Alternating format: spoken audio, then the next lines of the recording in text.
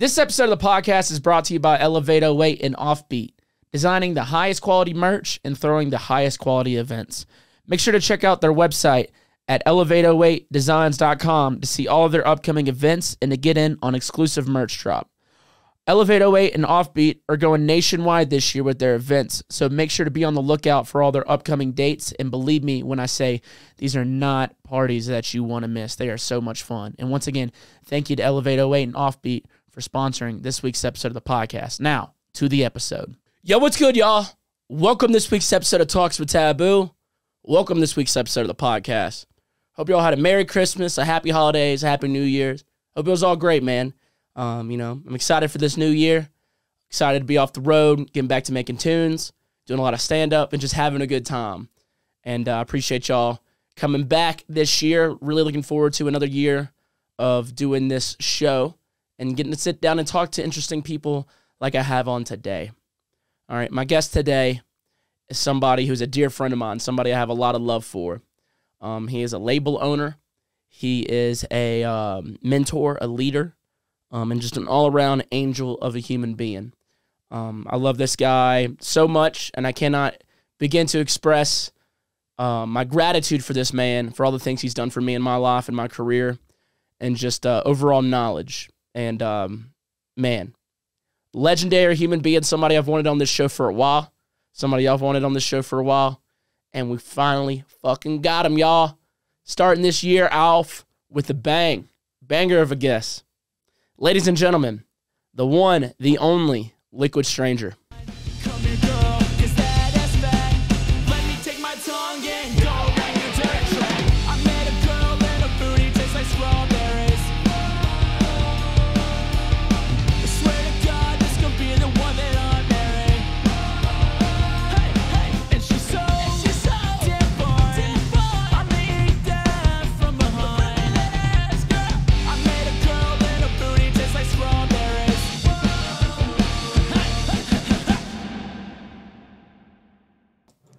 Martin.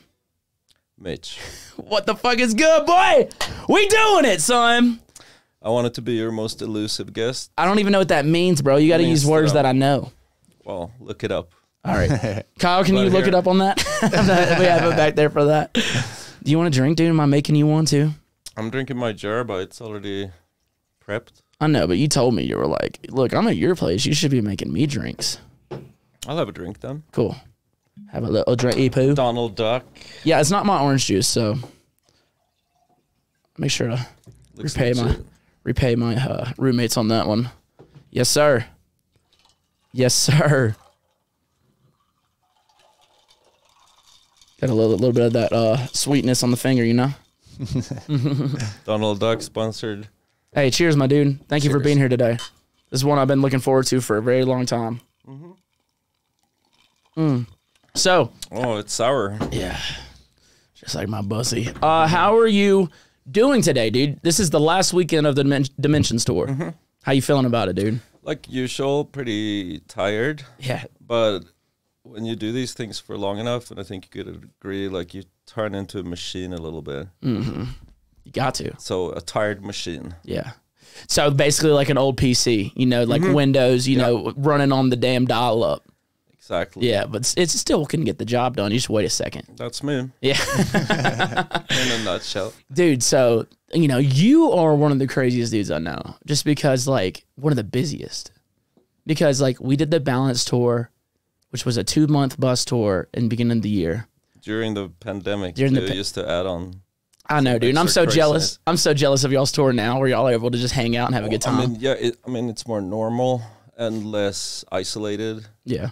And, you know, part of being on tour for me is also creating relationships with people. And in today's day and age, I think it's even more important than before to vet people properly. Yeah. And so it's more natural for sure. Yeah. The tour we went on was weird. It was. It was dope. It was a lot of fun, dude. I mean, honestly, like, I'll talk about it to people. I'm like, you know, we couldn't go do nothing, but luckily everyone on the bus was fucking a joy to be around. So it wasn't that bad, you know? No, I know. You got a good crew. Yeah, I have a very, very good crew, and that's something that I've actually put in a lot of work into. Building a team is tricky, but rewarding when you get it. Can you bring it just a little bit closer to you? Yeah. Cool. You're good, yeah. Like this? Yeah, that's amazing. Now it's going to come through clear as hell. Yeah. But no, Oh, yeah, that is better. Yeah, watching you, like, it was watching you on the Balance Tour, like, it really opened my mind to, like, because it's cool, because everywhere you go, you bring an audio tech, you bring a guy for lasers, guys for visuals, and it's like, you know, bringing a whole team that's just there to make the set, like, its own thing. It's like, that was really inspiring and cool to see, because I'm like, yo, that's a point that, you know, every artist dreams of getting to, but it was really my first time seeing it night after night, just having a whole crew. They go everywhere with you. It's also kind of a healthy thing, I think, for myself. Liquid Stranger is a brand. And I am the face of it since I'm the prettiest. But I'm not the smartest. I don't know, dude. Zipper's pretty hot. He's hot in its own way, but he's especially really good at audio. And he's Canadian, so, you know. But my point is, like, having a team where each person takes their duty as seriously as we do the music part, that's special. And it does make a much better show. And then it's a fine balance between, you know, not micromanaging too much. You trust the guys to do a good job. Yeah. I mean, I don't... Trust is a finicky word. I have faith in people, but I don't trust anything, anytime. Don't trust these hoes, boy. Blind trust, I don't think, is healthy. No, it ain't. I trust family, couple close friends. But even family, all humans can fuck up. So I'd say I have faith in you, Mitch. Okay. I appreciate that. Yeah. Yeah, all right, I'll take it. And I have faith in my team. Okay. They're very handpicked, but no, it creates a much better show, and I think it's good not to take oneself too damn seriously. Like, I'm just a part in Liquid Stranger, which has now become something way bigger than myself. And I like things that way. Like, all my interests that I'm really passionate about are like bottomless wells. You can never... How are you going to master music? You can't. Anytime you think, it's like, I got this. Yeah. That's slippery slope. And then someone like you comes along and masters their song, like, how do you get it so loud and crisp and stuff? You know, just, you know, throwing shit at the wall, banging my head against it as well. You know, shit like that, dude. Dude, but you being... Do you, though? Do you get, like, frustrated? No. I used to. I do. Yeah. I used to. Now, I have a really healthy relationship with, like... I don't have any expectations on myself going to a studio. When I have a session, my session is to just have fun, explore, and if it's cool, if I think it's cool, then that's it. You know, every piece of music I've put out is because I thought it was cool. You know, you can kind of hear that in your songs. Like, you're extremely skillful. I don't believe in talent. I believe in skills. Skills are earned. I don't know, bro. You have worked hard on this. You got to. It's easy to tell. I get frustrated, though. Yeah. I get frustrated easily. Do you have a healthy, like, because I have a healthy relationship where if it ain't working, I'll just walk away and go do things I enjoy doing. Yeah. Yeah, same. Yeah. And I also don't think that frustration is necessarily a bad thing. It's more like a compass. Like, I'm also Swedish. We're known for being jealous. And I'm definitely a jealous person. But if you use that as a compass, you know, an emotional compass for this is what I want, this is what I desire, as long as you don't act like an asshole about it, it's not necessarily a bad thing. True. And my frustration definitely helps me work harder and get better. Like, I didn't grow up in an environment where people were stoked about me making electronic music. Like, it was weird, man. It still is weird, you know? Yeah, and maybe it has a little bit of a stigma, but in the 80s when I started, it's not real music if it's not strings vibrating and you just... I need some banjo, you know? You know what I mean, though? Yeah. All those things. If I would have been more timid, it's like, oh yeah, no, you're right. That's very naive of me to think that I'm going to be able to do something with this. Of course, you're right. I should just do something more conventional. Then I probably wouldn't have done this. But I'm the type of person to go, oh, fuck you, I'm gonna show you motherfuckers. That we was- can cuss on this podcast, right? Or we're hell gonna have yeah. a huge problem. Shit, goddamn it, hell, motherfucker. We say what the hell we I want, have bro. a potty mouth. I do too, man. You've been around me. Yeah, I was about to ask if, like, because, you know, me personally, when someone says I shouldn't do or say certain things, all it wants to make me do is go fucking do that thing and just prove them up. I like that chip on my shoulder. I need it. I used to be more like that when I was younger, but I feel you. Yeah. I'm probably a little bit still like that. Do you think your frustration in the studio comes from pressure? Because, like, you're our Liquid Stranger, right? There's a precedent of quality that you have to put out. Like, I don't think that you could put out. Like, I don't know. I feel like from a point of view, I feel like once you get it in a certain level, you're like, all right, this song is kind of whatever. Like, I don't know if you can put that out anymore at that point. Do you think that frustration comes from, like, the pressure of quality of where something needs to be? I can say where you're coming from. I think I've always been a frustrated person because if I think back on my life, everything that I've accomplished, and I think it comes from like, I don't really believe in talent, but today. Yeah. And so I can truly say that I didn't really have a knack for any of these things. Like, I'm not particularly great at making music. I'm not particularly good at martial arts or speaking English. But then that frustration comes in and it pushes me farther. And I think that's just how I am as a person. Doesn't mean I'm a rude person, because this is more like how I deal with myself. But it's a lot of cowboy up. My internal dialogue has a lot to do with that. I think I disagree with you a little bit, though, dude. You're good at making music.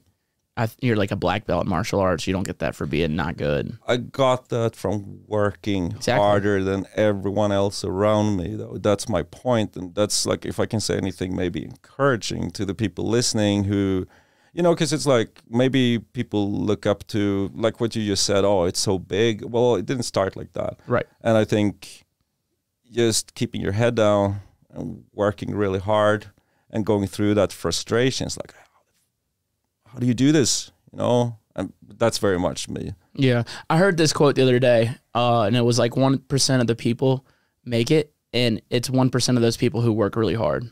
It's like the many are called but few are chosen principle. Yeah, but how hard are you gonna? What are you willing to give up to get it?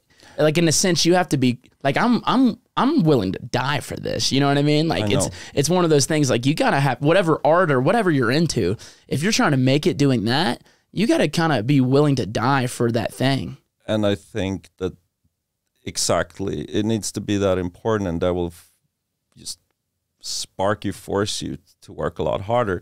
The harder I work, the luckier I seem to be. Yeah, I don't believe in luck. I don't believe in talent. I believe in hard work, and it seems to pay off.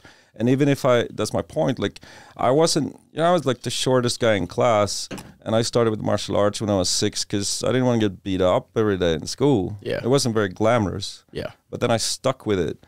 And when I came to America, I started over as a white belt for my mentor, Soka Reagan, who I studied under mostly here. But quite quickly, I started earning ranks because I was just in the dojo all day, 7 days a week. When everyone else went home, I just stayed. I was there first of everyone. And if you apply that, you know, and I guess it comes from some type of passion too, obviously. But if you apply that, even some days you're not going to feel like it. It's the same with like touring, anything, you know. You got to have that little extra oomph. That grit. And for me, it comes from frustration. Yeah, dude, you gotta have that fire under your ass. But I'm at peace with that. Yeah. I love my frustration. I mean, it kind of relates, like, it makes me think, because I'm a big sports guy, it makes me think of Michael Jordan. Oh, yeah, Yeah. exactly. I mean, there's like great examples from boxing, MMA, you know, all those athletes. Yeah, Michael Jordan, they said he wasn't good enough to be on the varsity team in high school. And all he did every day was practice basketball. Now he's the greatest basketball player of all time. I didn't know that. I don't know a lot about American sports, but I can tell you this. When I came over to America, I never played basketball. And I saw the hoop and I was like, dude, this looks so easy. I'm going to like crush it so hard. And then I tried it. It's like, oh, Oh, okay. Dude, so I started I got very humbled. I started playing basketball when I moved here, so I've been playing for about 6 months, and it's Dude, it's hard, It's a man. brand new love. I love it. I fucking love it. I think about it every day. And I have a rec center a block from me, and I started playing, but I started playing with teenagers, and they would just smoke my ass, non-sexually, of course, but they would fuck me up, dog. You know. Yep. Thanks for clarifying that it wasn't sexual. Yeah, dude. You know. I got worried there. For a second. Good. Like, I have good defense. They'll be like, good D, Mitch. I'm like, I don't know if you should say that. Maybe wait a couple years, you know? Oh, you're good. We fucking around, dude. Yeah. But gotta. dude, but I wanted to bring it up because, like, A, you're one of the busiest dudes I know. So you had the Balance Tour, then you hit festival season, and it was like every festival wanted Liquid Stranger, Wakan Fest, and now you're on the Dimensions Tour. And you just released an EP, and you have another one coming out in Sasquan. Do you have time to sit down and just smell the fucking roses, dude? Like, No, and I don't, and I don't want to. Yeah. I prefer to be busy. yeah. It's a better life. Keep busy, stay busy. That's a recipe for a healthy Martin. Well, what type of, like, do you have time for a personal Martin? Do you have time to just now, like, so me, I have a lot of loves outside of music. I have things I like to go do. I have things that Mitch really loves. And it took me a while to figure out what those things were and how to balance TVBOO and Mitch. Do you have those things for Martin, and do you even have time for those things anymore? Yes, but for me, my biggest love is making music and the rave culture. I got into rave culture when I was 13, and that's back in 1989. And I finally found, it wasn't even the music, it was the inclusivity. The vibe. And we could talk about this from a lot of different angles, because I don't feel like the scene has really been like that lately. And it's painful to me. But my humble origins was coming in as a very young person and finally finding a place where it didn't matter if you were white or black or fat or which sexual orientation you had. We could all come together. That is a very strong love for me, and it pushes me. So I work a lot, but it feels so natural. It's the thing I want to do. Yeah. That is my biggest interest. Yeah. I do martial arts. I train a bunch when I'm at home. I have a lot of silly interests that I do. I build little diorama landscapes. Dorama? Dioramas. Okay, I don't It's know. like miniature nature. Got basically. you. Okay, cool. But it's all artificial, so I build it with like static grass and plants and stuff. And then Like Legos, but with real Yeah. life shit. I spray paint. I paint miniatures. I'm one of those nerdy people who like Warhammer 40K. So building little miniatures and painting them really well, and then playing with my friends and stuff. I have a ton of interest outside of this. But I do think the biggest, like, that's why we've devoted our life to this culture, for better or worse. You know, I'll be here. It's my duty. It's important. Yeah. You know, and the more I go, new challenges, like learning how to be a better leader, those things are super exciting to me. You said two things there that I want to touch on. You said when you got into it, it was really like inclusive. Was that the word you used? Yeah. Okay. And you said you don't feel like it's been like that lately. Do you feel like it's been like that in real life, or do you feel like it's just been like that on the internet? Good question. I think that any culture that starts with a very small, little passionate grassroots following, which rave culture was, it's kind of easy to keep it light and friendly. Yeah. And nowadays, I mean, and I think this is great, and I think this person in particular, Shaq, is who I'm thinking about. It seems like an awesome guy. God, he's but the he's coolest. a dubstep DJ now. Who would have thought? Bro, You know? he is the coolest dude Yes. ever. My point being, though, that now this culture is mainstream. We have all the hot models coming in. We have all the cool, smart people. And in the beginning, it was just very passionate, artistic people. And that's not the case anymore. I think the biggest difference I saw was during the pandemic. And I think it's just because people were stuck with all their own feelings and dread, and it needs to come out somewhere. Yeah. So that's where social media became a lot darker, and where I just took my departure. Like, I'm not going to play these games. Yeah. You will not be able to get hold of me anymore. Yeah. Which is a sad thing for me, because I'm very personable and I love my listeners. Like, that's my base family, and I truly mean that. But, you know what I'm saying? Like, gotta behave properly, man, or it just becomes... You just said man with a southern accent. That was funny. Yeah. Yeah. I have Did a you, do lot that of on purpose? accent. Did you do that on purpose? I did it on purpose. Nice. Almost everything I do on purpose. Oh, damn. So intentional with you. I'm very intentional. Yeah. So that's something I think about all the time, because I hear other artists talk about it. They're like, man, it's just been so weird lately. And I agree and disagree at the same time. I'm like, it's weird, but on the internet. But if you sit down and talk with people or just interact with people, we're still fucking people. That's why what we're doing right now, I think, is the antidote. Yeah. Because Twitter, 140 characters, it's not going to work. You don't have arguments or such on Twitter. It's just never going to work out. It's fun But sometimes. this is a long form conversation where we could even start somewhere and I could disagree with you and then learn in the process and say, whoa, I hated the color yellow, but now I feel better about it after we talked about it. Yeah, that's I've used this exact example before, but it was right in front of me here. I think that's the beautiful thing with the podcast. And I think we need more things like this, where people can sit and actually be able to express themselves fully in full sentences. It's not just a little sound bite where you cut together all the worst parts of a human being or the best, but it's more honest. Yeah.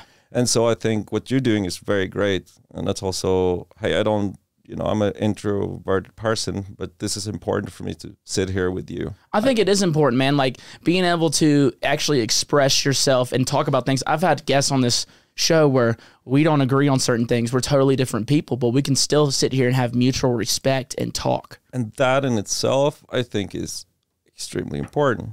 That's real life. You don't have to agree. Yeah, no. Like, how boring would it be if we were all just exactly the same? That would suck, dude. It would. It would be so boring. It would. So boring? Boring. Boring. Yeah, there you go. Sure. You know what I'm saying, goddamn it, dude. I wasn't sure, but I guess I did. So you say born? Born. Born. Born. That's Louisiana coming spooking around. Yeah, dude, a little bit of that Mississippi, Louisiana vibe from I you. love it. I love your accent. You remind me of Theo Vaughn. I hear it all the time. Yeah, because you're kind of similar. You could be best friends. You should hit him up. We should be best friends. Yeah. I really think you would be. Possibly. But no, man, I agree with you on that. Like, no one, we lose a lot when everyone thinks the same. Oh yeah, I mean, for sure, we lose any hope of real progress. Yes, you need to disagree. You need to question things. And music is kind of like that too. I feel like it's something that sometimes it's good to have another person's opinion about yourself. Like Loper, our manager, is both my manager and yours. Yeah, he's an okay dude. He's also very good at giving honest feedback that I wouldn't expect to hear. Oh, he's king at it. He'll just let you know, bro. But one thing that he says about me is like, hey, one thing I like about you, Martin, is that you go against the grain. That's not even something I ever think about, but musically, maybe a little bit, because I do not want to repeat myself.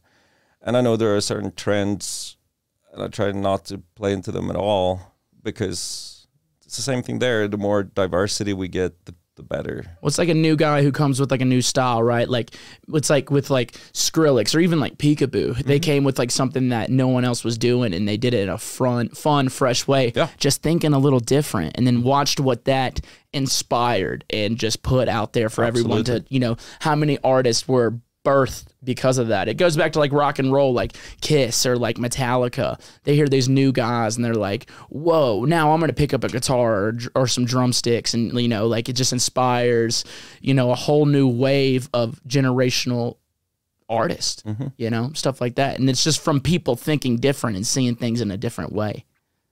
So that part, I'm still very passionate about, trying to pioneer new fields of what we're doing and not get stuck. So you're speaking about diversity or us being different. I think that's a huge plus. Well, I think that's why Wakan is at where it's at, you know, for you putting on. Where is it at? It's at the top, my dude. It's doing pretty good. I don't know if you've noticed. I don't pay attention to it so much. Good. Maybe that's a good thing. But it's I like doing. hearing you say that. Yeah, but it's doing pretty good, I'd like to say. But that was the thing. Like, I remember the first time I listened to Wakan. I heard artists from Wakan. It was like a compilation y'all did. And I remember hearing it, and I was like, this is cool as fuck. Like, all this music's so unique and different. I hadn't heard anything about that. And I think that's why Wakan stands out. Yeah. Yeah. Yeah, I would agree. Mm-hmm. You said something a minute ago, and I wanted to touch on it. You said being a leader. You know, starting Wakan and being the face of Wakan and Liquid Stranger, maybe, I don't know if you're a natural born leader, but having to become one, being the face of all of this, has that been something that's been difficult for you? Has that been like something that you didn't want and it's just forced into? What's that been like for you? Just kind of stepping in the role of, like, you know, like, you and I are friends, but like you are the helm of this. You know what I mean? Like, I know you don't think of yourself like that. You like to feel like we're just one family and we're all good. And that's amazing. I love that you think that way. But there's still always a leader of any army, any family, any team. There's team leaders, there's captains. So what has that been like for you transitioning into that? And was that something that you were ready for from the jump? I don't think there is such a thing as being a natural anything. Again, I don't believe in talent. Gotcha. I think it's just skill set. So I sucked at it and have had to learn, and I'm still learning. I think martial arts helped me a lot. You learn how to direct a room, and you learn, and that's every time I go on stage, those words ring in my ear. If you're gonna be the leader, you're gonna be the martial arts, instructor. You have to be 20% more intense than everyone else in the room. Yeah. So that's like just a measuring stick. You just need to put yourself on that level, and it's difficult, and you can't do all of it maybe at once. So it's definitely a work in progress and training. I don't think there are any natural born leaders, and it's all of the things that you said, it's something that I was forced into or forced myself into. I mean, I speak Swedish. I didn't speak English coming to this country a little bit, like. Yeah. Like howdy. Yeah. Yeah. That sounded y'all. very, y'all, reckon. Yeah. So it's just about acquiring those skills, and I believe for most part, like, you learn the best by doing, at least for me, like, experiences. Yeah. You just gotta trial by fire, jump in there and start doing it, and then you get better at it. So what you're saying is, don't go to school, get out there and work. I think it's very dumb to go to school and rack up a bunch of student loans unless you've figured out the step that comes before. Because if you want to manifest something, there are always 4 steps. And the first step is focus. That is being able to pinpoint what you truly want and be as quantifiable and specific about it as possible. Without that guiding principle and path, you have no clue where you're going. So in your example, I want to be a performing artist, and I truly want to speak my message to the maximum amount of people possible and bring more laughter and happiness into the world. Am I pretty on point there for you? Well, if you raise hell, praise Dale. You got to add that in there. So yeah. Yep. Step number 1. and truly, for anyone listening, like, this is how I do to manifest what I want into my life. You got to go to that first step and be very honest with yourself and challenge yourself to be as specific. The more specific, and it makes sense, right? The more precise and specific you can be, the more specific results you're going to get. It just makes sense. So that's the first step. What do you want? Be specific. Make it quantifiable. Put a number on it. And the difference between a goal and a date, or a goal and a dream is that the goal has a date. I got a goal board right up there. You ain't got to read them out loud, but yep. Big butt with a strawberry on it. Nah, not that, dude. It does say butt stuff on the goal board, but yeah. Then the second step would be skills and abilities. That's when you go to school, but you better know what you're going to school for. Yes. Makes sense now? So yeah, don't go to school to just, I'm not going to Ole Miss just to fucking get tail and party, you know? Well, you could do that without racking up like a $40,000 student loan. True. Just go there on the weekends and have a good time. Well, that's my point. Like, it's good to have your things thought out before you go to the Next step. following steps. Third step, by the way, is get off your ass and just work. Yep. You know, we know that step. Like that, usually the first step and the fourth step tends to be the most challenging for people, including myself. It's like getting bearings of, okay, precisely what it is. What is it that I'm going for? And skills and abilities and the actual work, it's usually, it just comes out of that naturally, like it makes sense. But the fourth step is surrender. And that sounds so flaky or kind of like superstitious, almost like hand it over to the universe and let the universe work for you. You sound like my buddy Andre. So let me not sound like your buddy Andre, but put it in a more practical context. If you work on a song, eventually that song needs to be finished, because before then the people won't hear it and it won't work for you, right? So you got to come to some type of completion. But completion doesn't mean the end. It's like then if you drop a pebble in the water, there are 9 rings that come out, and the 10th completion goes back in again. Have you thought of that? No, I didn't know how many rings. I ain't counting them. I'm usually just trying to throw that bitch and get a big splash. Yeah. Or like what do you call this? Skipping. Yeah, skipping. Yeah, skipping. Did a lot of that as a kid. I'm good at it. Yeah, I skipped school. Or I used to be good at it. Yeah. Well, I skipped rocks on the surface of the water. Oh, okay. Yeah, It has nothing to do with school. I know, but I'm just It's saying school I did in skip itself. school. Yeah. Getting as many skips as you possibly can Yeah. won't get you out of school. No. But what we're saying is don't go unless you have purpose and focus and intention. You can get these flat rocks really far out. Yeah. It's pretty impressive. It is impressive, dude. You see someone fucking throw that thing across the pond, you're like, God damn, that dude's got talent. Well, you don't I believe want in this person on my team. Yeah, dude. Join Wakan right now, dude. Yep. That's what I always do. Take them to the shore and then like says, oh, only 20 bounces. Pussy. Okay. Yeah. Pussy. Yeah. That's not gonna work.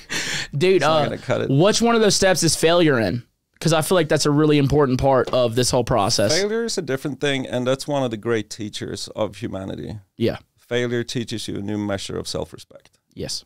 You know, loneliness teaches you things too. Like all the things that are hardships in life will have a very important teaching assigned to them. Yeah. Per se. So failure to me is like it gives you a new sense of self-respect and kind of, how to explain this in a good way, it's almost like steps of stair steps, you know, Of ascension. exactly. Yeah. Where you have to, okay, It's going to be the biggest word I use this whole podcast, but yeah. I love it. This is smart. Dude, I'm fucking I'm good. blown away. I'm good at this. I had an EP called Ascension You did, man. and a tour. Yeah, you did. Dude, man, so I love those steps. That's a good focal point. I like that. Have intention. Basically what you're going to do, how you're going to do it, focus, and surrender. Yeah. Know what you want, get the skills and abilities, actually do the work, and then complete the work and the cycle starts over. Because you also know that just because you had a goal doesn't mean your whole life is over. It just means that you did that. Now set a new goal. And if you're Lil Wayne, whenever you complete all of these, it leads to the next 3 steps: pussy, money, and weed. So there's that. He is, I have to say, very impressive, like how hard he works. It's like he's a very good example of someone who grinds. You got to, bro. But that motherfucker will be in the studio every damn day. That's what I mean. Look at how much music he's put out. And I how think- much of it has hit. I think a lot of the rap, and maybe even for you a little bit, like the kind of branding is about bitches and whatever you said. That ain't my branding, dude. It's more asses and dicks. In reality, it's just a lot of work that goes into it. Yes. You know, that's what makes the difference. Yeah. And those steps too, I feel, for me at least, instead of then, which I still do, admittedly, but maybe less so than if I didn't have a formula or something to put my focus on, it prevents me from going into this chaotic, unpleasant, depressed mind where I don't do something, or maybe, but it's so abstract and scary somehow. Like I don't even know if I want to do it. This just puts it back on me, so I can actually be a man of action. The scary things are the important ones. Yes.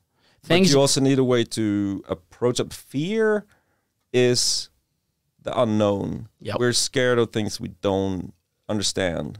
That's why death is one of the biggest ones, right? You scared of dying? No. Me neither, bro. I'll die right now, right here. We're on this podcast. Let's You do and I, we'll go out Romeo and Juliet style. You I'm and I. down. I'll be Romeo. No, I'm not scared. So death gives rebirth. So death is just a transformation. I look at it the opposite way, not to get too dark here, but hey, if I find myself in this uncomfortable vessel, in this confusing dimension, it must be worth something. There must be something bigger at stake here, so I better pay attention. Because being human is difficult, humbling, comfortable, you know? And so in almost every minute for myself, I have to go to that higher ascending place of, okay, well, so what's the takeaway here? Like what's... Ooh, that's deep. And what can I do to make it better for other people? That's deep. I like Sa- this. Yeah. It's the same thing with like things being bigger than yourself. All right, so going on this, I like this right now.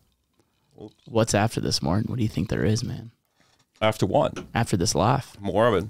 Huh? More of it. You think there's more life on this planet, or in a different dimension, a different spirituality? Where you know- sit on that?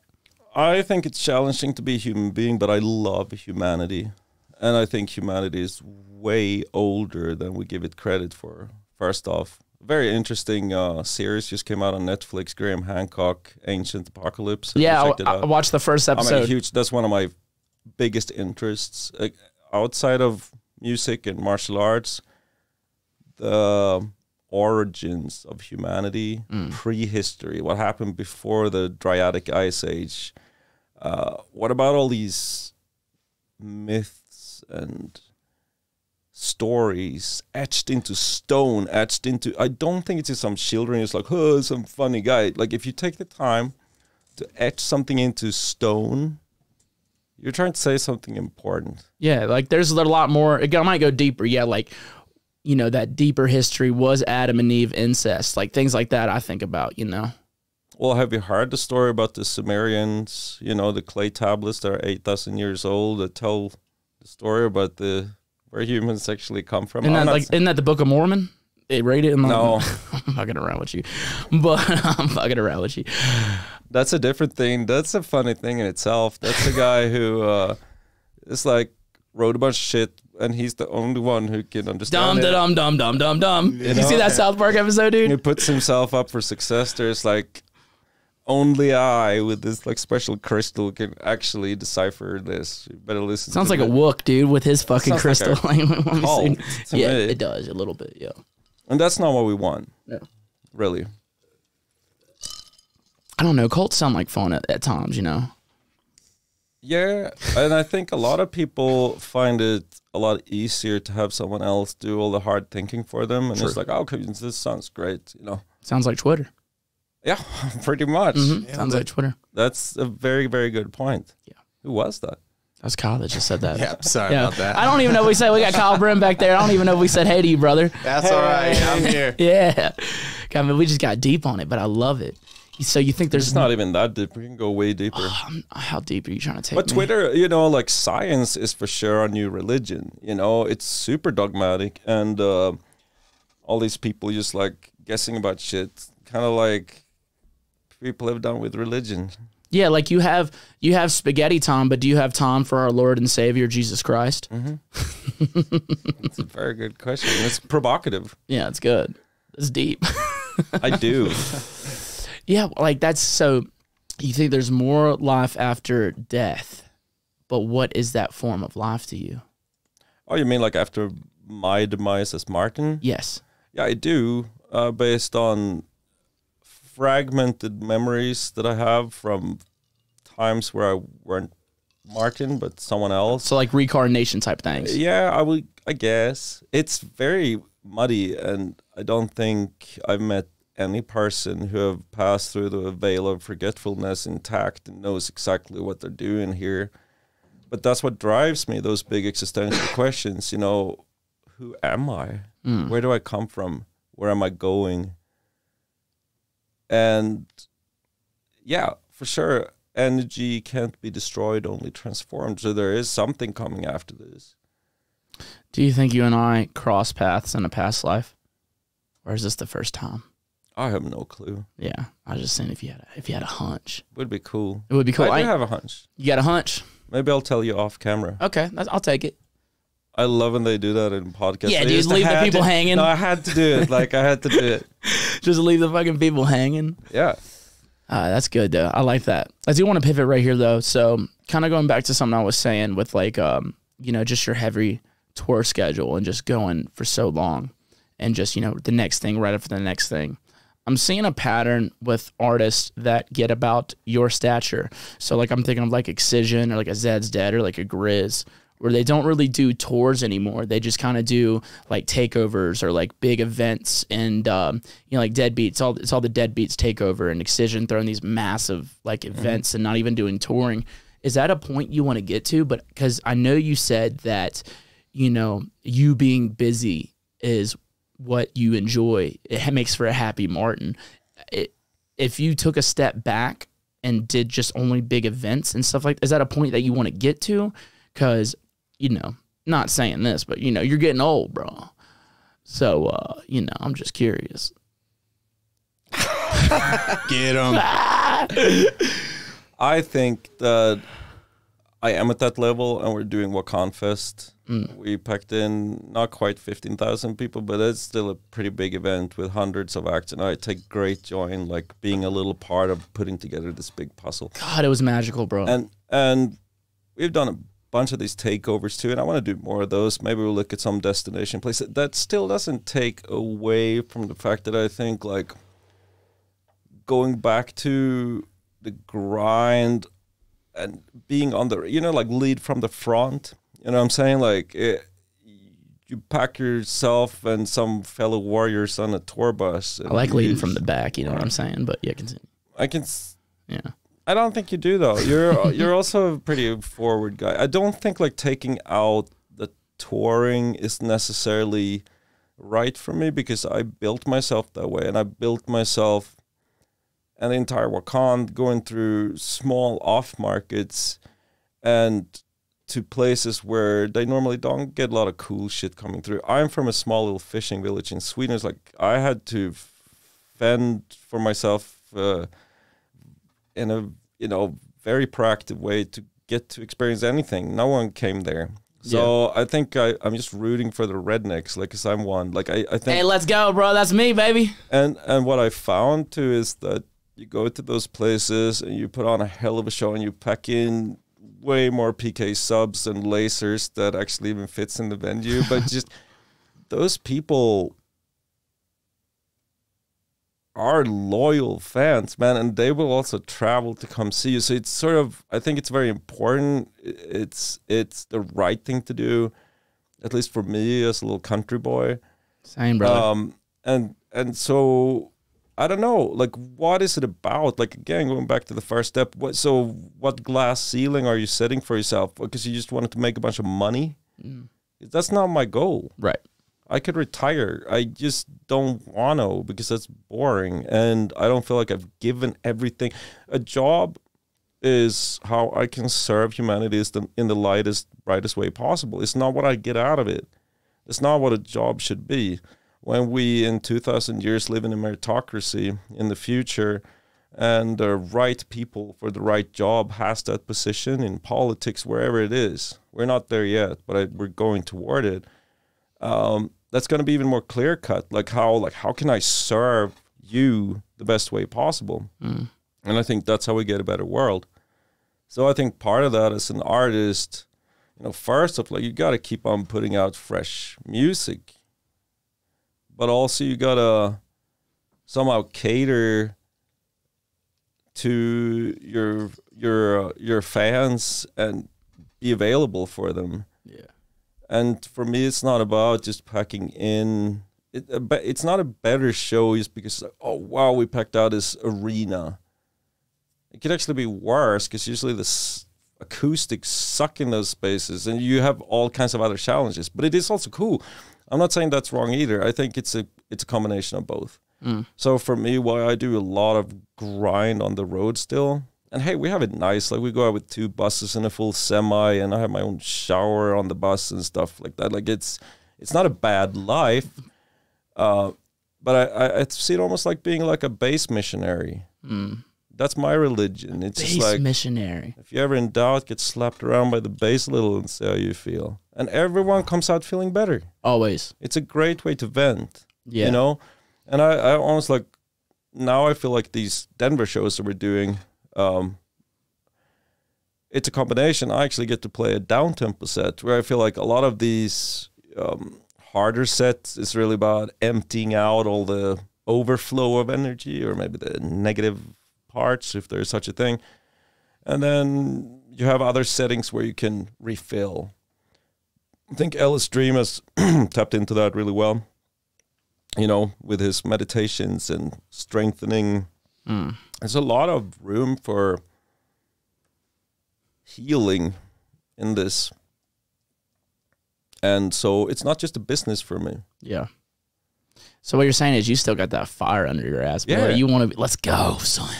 Let's Hell yeah. go. I love that about But you. it's about, I'm a collectivist. I want to bring people up with me. That's how we're the strongest. Like that's the whole Wakanda is a charity project, you know. It's something I started to give back to people. That's how we met, you know. And look at you now. It's like amazing to see. And like I just look at it as a win because now I have one more strong warrior that's out like preaching this message that's so important in your unique way that's vastly different than how I would do it. You know, you're a true comedian, you know what I'm saying? Like, I don't have that skill set. You're funny. And I will speak to, I think, actually, like, not to blow too much smoke up your ass, but... Put it all in me, dude. But I do think that what you're doing for bass music right now is amazing and very important. Because it's almost like, for lack of better explanation, you're bringing it back to the real people, the working class somehow. It's not about these like fancy bottle service. You're speaking to the common man, and I love that. I don't know if anyone has done that better than you in the past. So Oh, dude, I'll play at a day of Trailer Park, brother. We're going to have a good-ass time. You know what I'm saying? I know what you're saying. It's also like your attitude, you're very down to earth. So it's very much yourself. And I think that's a beautiful thing that I like to see more in. But I'm pretty much like that too. Like what you see is what you get. Like this is who I am. Like and for me, I'm on a fucking mission, man. Yeah. I know why I came to this planet, and it's to raise the vibration. And that's what I'm doing. And I think right now with all the, you know, cancel culture and whatever, don't get me wrong, I think it's great that we get rid of the perverts and the fuck-ups in the scene or any scene. Right, dude. You can't fucking K-hole to some A-hole. You know what I'm saying? It ain't right. No, even though that's a good rhyme right there. You like that? You like that? But I think at the same time, for someone like myself, like I refuse to get so jaded and bitter and lose faith in people, so I stop vetting people. Have I been right every single time? Hell no. I vetted the wrong people. We all know this. It's hard, man. How do you fucking know? That's a damn... And you almost have to see by just doing it. But god damn it, I'm not giving up. You know what I'm saying? Like, you cannot allow yourself just because you're in a bad relationship or someone treats you poorly. Like, you can't let that define the rest of your life. You know what I'm saying? So I'm on a mission. It's important. And I do believe that in our own little silly way, we're helping to heal the planet by bringing in more diversity, by bringing in a healthy place where you can actually vent without, getting the gloves on, you know what I'm saying? Or stabbing someone to death or whatever it is. You know, like rave culture is a healthy way to vent. Yeah, dude. I like leaving it all on the dance floor. That's my point. Yes. Exactly. Very well said. That's Yeah. exactly what I'm talking about. You know what I'm saying? And so I don't feel like I'm working. I feel this is what I was meant to do and I'm doing it. And therefore it just feels natural. Work is how I can serve people. So I never really feel, oh, I've worked too much. I deserve to do what? Like just sit around. What am I going to do? You know? This is more interesting. Yeah, it's more fun, dude. It is more fun. It's fun. And it also gives me a little bit sense of, I don't know, that I'm actually a part of the solution and not the problem. I love that. You brought up something good that I wanted to touch upon. You know, because Wakan, Wow, I'm like way behind you. dude, That's why listen, you like to say you're getting a little loose. you like to say I'm a Viking, dude. I can drink this. This don't. Well, You go. This doesn't affect sour. me. This Donald Duck orange. I'll juice. drink it, brother. I ain't scared of you. You said you always I like. want it, but it's very sour. You say this don't affect me. I'm a Viking. But you did say something, man. I wanted to touch upon. So like Wakan,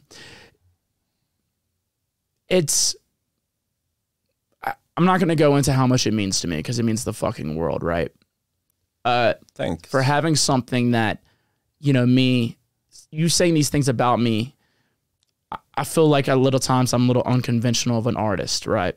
And for you... And bless you. Because that's what it is to be an artist. You need to be yourself. Yes. And I wish more people did that, honestly. Yeah, but for you to see that and be like... Because I might be considered much of a risk to people.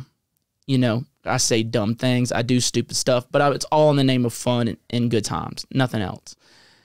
For Can someone, I speak to that though a little bit? yeah, absolutely. and I'll continue this question in a second.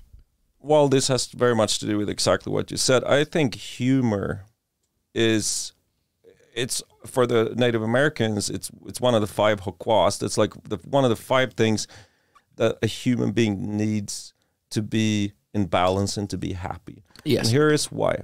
And here's why I think comedians need to be protected at all cost.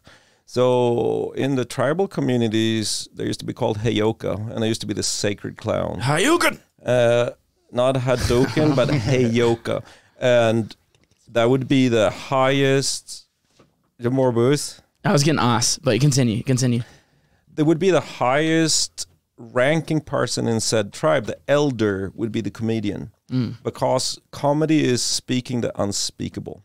And when you speak the unspeakable, you make it possible for the person who hears it to actually process it and make something out of it. So that's why comedians talk about unspeakable things like incest and rape and all these things, because we need to hear it in order to bring it out of the darkness into the light so we can work on it. Yes. It's a sacred duty to be a comedian, and that's why I think someone like you need to be protected at all cost. I feel the same with Dave Chappelle. I feel the same with Joe Rogan, Bill Burr, Theo Vaughn, Tim Dillon.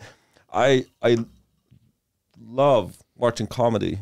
Yes, it's the best. And man. when you get provoked by it, if there's something like, well, you better pay attention, because that is literally your soul telling you, hey, we have a little bit of growing to do. So comedy is super important, and seeing people come after comedians right now and trying to like hush them down, it's very bad. It's very bad. I like to think of it as the last line of defense. Yeah. Yeah, the last line of defense to be able to talk about anything. Whenever people say you can't say this or you can't talk about that stuff, that's important. Like, I know the comedy set we had at Wakan Fest this year. Congratulations, but that was so awesome. I was so proud of you. So much fun. You should never say, I used to say you should be proud of yourself. So much fun. But you had a better turnout than I had at my talking panel. You had like 4 times as many people as me. You know, first off, so it's working. It's working. And secondly, it was super good. Like, me and all my friends were standing there laughing our asses off. It was great. Good. It was very good. I'm glad you enjoyed it. But I remember talking with other comedians I brought. Mike Hall, Marcus Bond, Sharky, Jeremy Bolin. I remember All nice, very nice people. amazing people. Glad I got to meet those And guys. I remember talking with one of the comedians, and he was like, he doesn't know anything about the dance world. He doesn't know anything about this world that we live in. gonna He's keep on just happening. literally a comedian. That's all he does.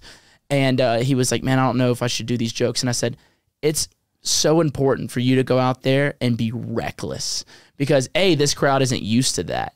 And they need it. You know what I mean? We need to go out there and do just the most reckless, off-the-wall jokes, because that's fucking comedy. You know what I mean? Yeah, plus it's kind of a universal,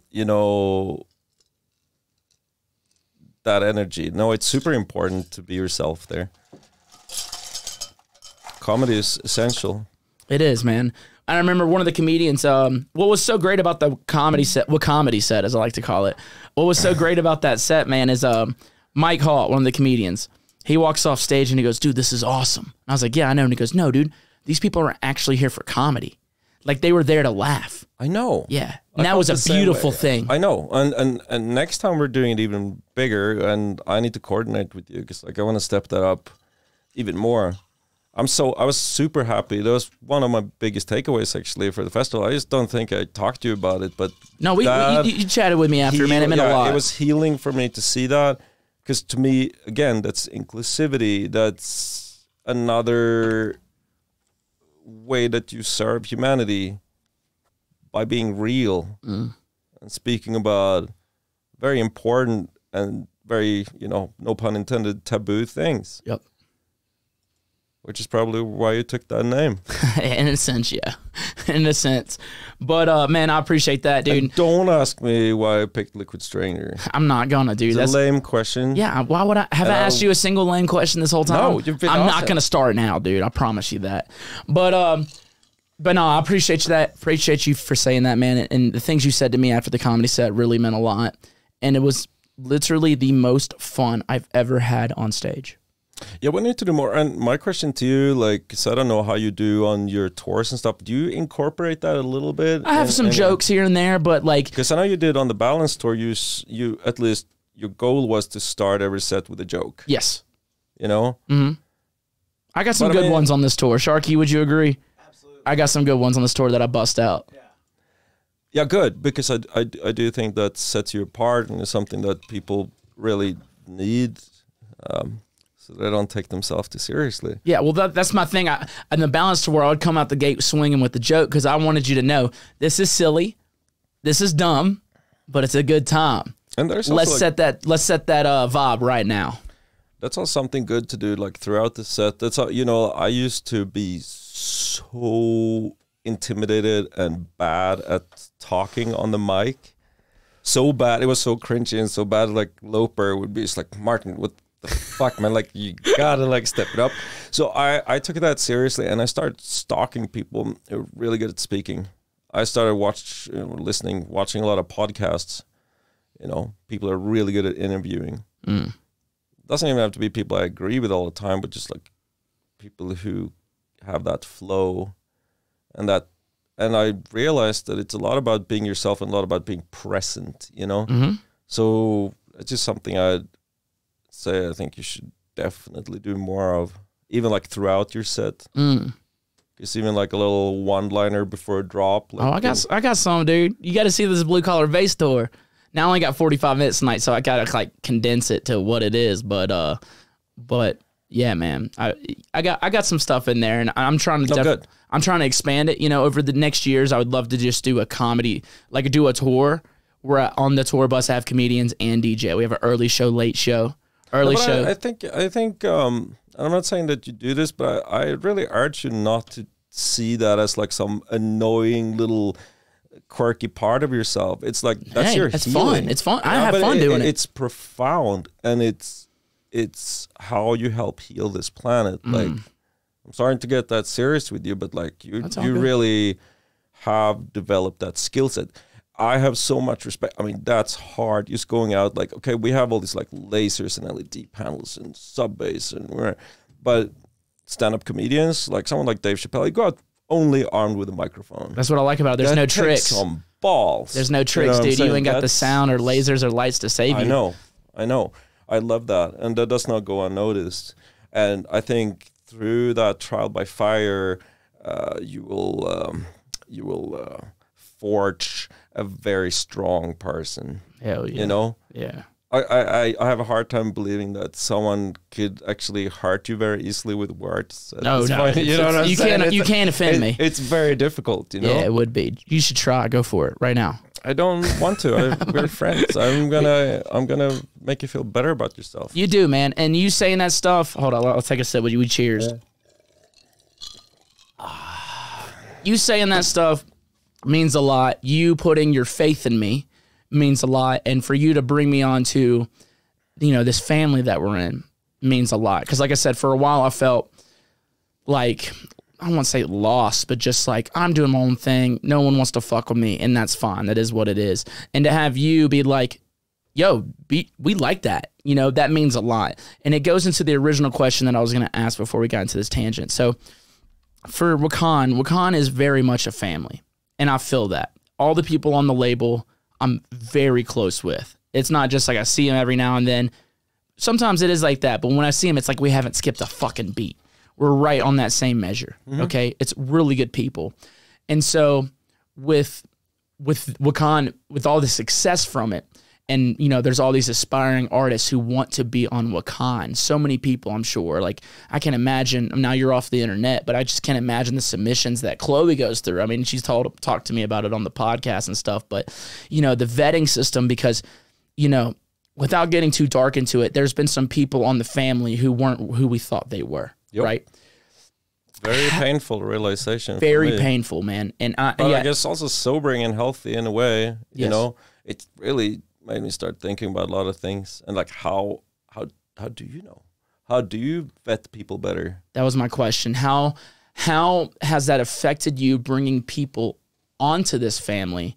Are you a lot more guarded? And yeah, that's like the main question. Just how has this affected you? How has it made you think about who's in your circle? Because you're a pretty secluded guy when it comes to your circle. There's only so many people. But I'm the nicest person you'll ever meet, and I'll invite anyone with open arms. And there's a deep sadness in me talking about this thing, so I just got to be honest with you. I don't want to make you sad, man. No, you're not making me sad, but this thing, it's super important that we talk about this.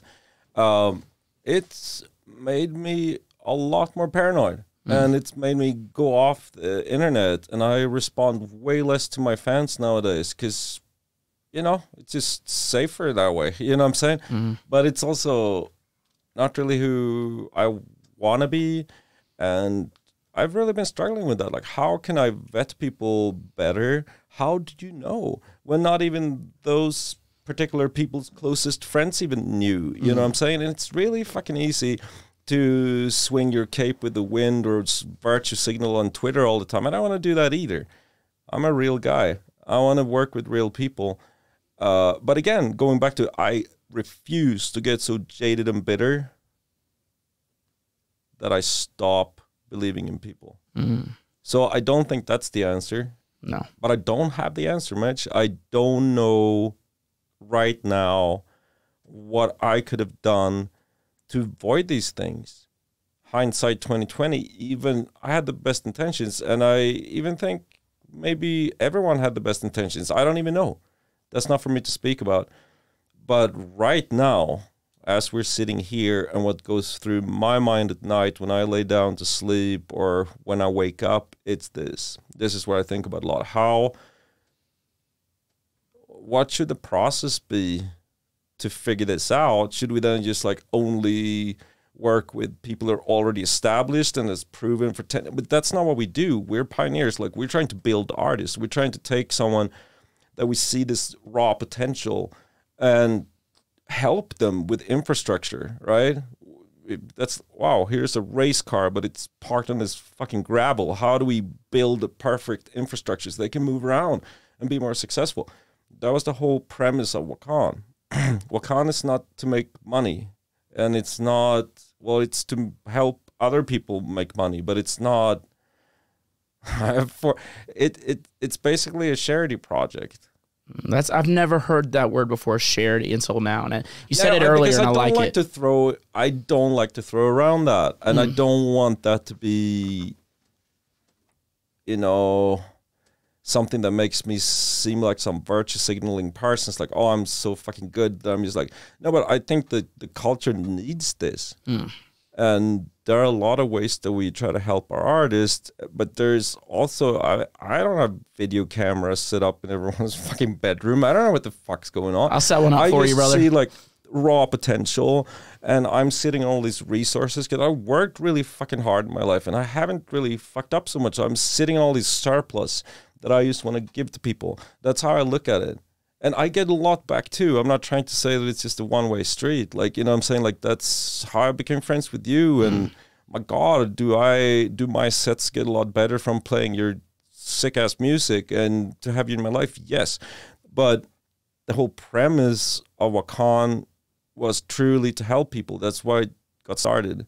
And it's not about being the coolest, most trendy, jumping all these. No, it's about like finding people that we feel is like, whoa. But if we could just like help them tweak a couple of years, like practical things, like if you need money to print up some more clothes, I got you. You know what I'm saying? Like, it's real tangible things. And we have a lot of success stories of people that we've broken, and then some of them prevail and some of them turn out to be maybe not the right lumber, you know? Fuckheads. But yes, and it truly painful to see that. And I'm grateful too that the world doesn't stand for that shit anymore. Let's get away with all the fucking parts and like bad people. Who wants to have that shit around? But it is very hard to see it. And that's where I truly feel that, yeah, I got to somehow get this crystal ball or know more. I don't know. Yeah, what do you think? I think it ain't on you. You know what I'm But saying? it is, yeah. But listen, like with you being the helm, you being the leader, even though you don't see yourself as such, but it is that thing. Obviously, when the most recent thing happened, there was me. I was like, fuck, I wonder how Martin's dealing with this right now. And I should have reached out, and I didn't. I feel bad about it, but I should have. That was something I was talking about with Lindsay. I was like, I just hope Martin's okay. It's got to suck for him. Because in a sense, like, you know, these are people you put on, but like you said, you don't have fucking cameras in their rooms. You don't know who they are. Creepy. That would be creepy, dude. I mean, you see them fucking doing some ketamine, trying to do a little bit of a snuggle struggle, but you can't do that type of things. And so what I'm getting at here is A, you don't know. In your, like you said, your intentions are pure. You know what I mean? Like, I can't even begin. I mean, I could, but it would go forever. The things you've done for me. But the result, I'm a result-driven person too. It's like, oh, good, and I appreciate you saying that, obviously. But I want good results, like, and I want good long-term results. Yes, it's always a gamble putting, you know, putting your name with other people. You know what I'm saying? Like, to vouch for other people. But it is also the right thing to do. Because I'm not going to stop. You shouldn't. Because every artist, I remember, I forgot who I was talking about this with, but every artist has somebody that helped put them on. Now, you've been doing it for a while. You might have had to go and get that shit out the gutter. You might have had to get it out the mud by yourself. But nowadays, someone has to, you can't do this by yourself. No, you can't sustain it by yourself. You know what I mean? It's definitely not. I found, like, hey, I used to be the guy who was pretty much like the underdog, who would be playing a little weirder shit and whatnot, and you know, just like having to really pay my dues, you know. And I don't see anything wrong with that, and I only played 100% my own music. But you see how lonely that is? Yeah. I love now that I can go up and play TVBOO or Sully, you know, G-Rex, Champagne Drip, Lucid, all my friends. And I fucking love these people. And I get an opportunity to shout them out. And, you know, it's such a wonderful feeling. Being a lone wolf, bro, sucks. It's not just a wonderful feeling for you. It is for us. Because I was in the crowd at your Wakan set, closing out main stage that last day, and you played 6 of my songs back to back, bro. I know, but no, they're so good, bro. I got more hyped after every single song, dude. I was like, "Oh shit, that's my song! Oh shit, this is my song! God damn, like I was jumping up and down with excitement. So like it's cool for, like you say, it's cool for you because you have this good music, bro. That shit means the world. Like See, so whenever it's an like a artist, win-win. And like those, we always got to look for those situations. Yeah. The win-win. It's just like no one gets hurt, everyone wins. Let's do this. yeah, You know, it's deplorable that some people seemingly have used that goodwill to do a bunch of shady shit in the background. I'm not happy about it. yes, I'm a fucking nice guy to a certain point, but that shit, I have a huge amount of disdain for. That's not what I stand for. You know, we stand for equality for men and women. We stand for empowerment. You know, that's what the whole logo is about. That's what all our things are about. And of course, that makes me look like a fucking fool. I'm fully aware of it. Like, we don't even have to sugarcoat it. yeah, It's fucking sucked. It made me really sad. Fuck you for putting me in this situation. You guys who are these people. yeah, Fucking hurt me really bad. yeah. That's the honest truth. Because like I said, I know you're such like it's tough. And it would be easiest for me just like, oh, well, fuck it then. I'll just focus on myself. Yeah. I'm doing great, you know? Yeah, that would be super easy, and I'm But very I grateful. refuse You to could. be that person. That would be fucking cowardly. That's what's special about you, man. Not, I won't say special. That's what's beautiful about you. You know But what I mean? You it still, hurts to read those things and be like lumped in with the fucking pervert fucks. Like, I'm serious. Like, it really hurt me. yeah. I can imagine, man. I And mean, that's why I'm not that person, but like, oh, so I'm going to go now, you're going to force me to go and like and apologize and virtue signal. No, fuck you. I'm not going to do that. I haven't done anything fucking wrong. And I'm sure you feel the same way. I feel the same way. Here's the thing. A lot of the people who have gotten canceled over the last couple of years, I've had them on my podcast. Yeah. And so now you seem to, oh, so you knew. I supported them and their actions. Yeah. But now there's this big, I get a lot of things. It's like, all right, Taboo, why are these podcasts still up? I deal with that. I stopped monetizing those episodes as soon as I find this stuff. But also, I feel like history is important. Yeah, I agree. I don't feel like This is a very good question. This is very good. Yes. Yeah, I don't feel like I should delete something or take something down just because you think I should. Because going back to what we were saying, we think differently. History is also important. Now, something that somebody did, whether it was an accident, maybe they're fucked up, I don't think that defines them to their core. I'm not saying these people are good people. I'm not saying they're also terrible people at all times to their core. You know what I mean? And and there's some people who might hear that. It might be hating me for that too. But that's just the way I feel. I think that at people's core, people are good people. I think people fuck up. People lose sight of who they are and what's going on. Agreed. And also think that history is important. And I'm not going to do something just because you think I should. I agree with you 100%. You know, I've been asked the same things, and I think we've had big meetings about these things too. Should you separate the art and the artist? What about collabs? I'm not gonna be a low person. I hate talking shit about people. Yeah. That's not what I do. But let me put it this way: I have a couple of collabs that are also under fire, right? Mm-hmm. So I can't play my own songs anymore because they're tied to. And I tried a couple of times. I lost fans over it. They were so mad at me. It's like, how could you play? Well, it's my fucking song. I worked on this really hard. You know what I'm saying? And then on the other hand, you have 1,000 people hitting me up and say, "Oh, please play this song." So what am I gonna do? And so bottom line, it's impossible to please everyone. There's no rule book to this shit. There is such a thing as right and wrong. Yes.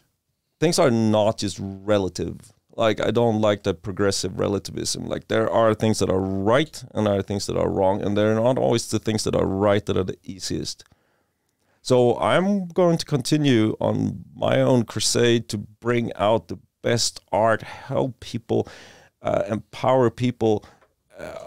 None of that can change, you know? Yeah.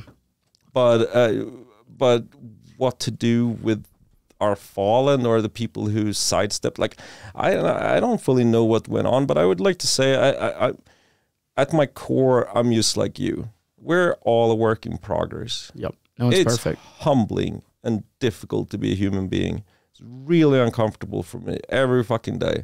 I don't like all these bodily needs and sweating and pooping and all that Boners. shit. Boners. Yep. It's a good You one. name I get them it. on airplanes all the Allergies, time. I have allergies to a bunch of shit.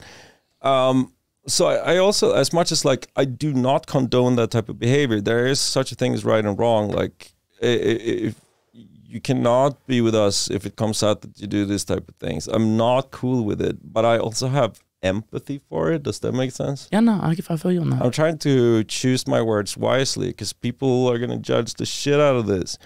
But That's why it's important to talk about it's, it. again, Yeah. speaking the unspeakable. I'm glad this came up. I was going to make a point to bring it up myself because I need to talk about this too. I need to vent. And I want to talk to you about it too. And I'm not shy to do it in front of my camera. I have fucking nothing to hide. Neither have you. It's really important that this doesn't get totally stuffed away somewhere, or that the only place that people talk about it is Twitter. Some uninformed person goes out and shits on people. That's not good either. No. This is way better. But do I have a solution? No. Am I working on it? Hell yeah. Every single day. It takes up a lot of my mental capacity right now, trying to figure out, how can I do this better then? Okay, so despite our best effort, you know, we're right like 95% of the time, but okay, so what about that? Is there something we can do? I don't actually know yet. There's not a rule book to it, dude. No one fucking knows.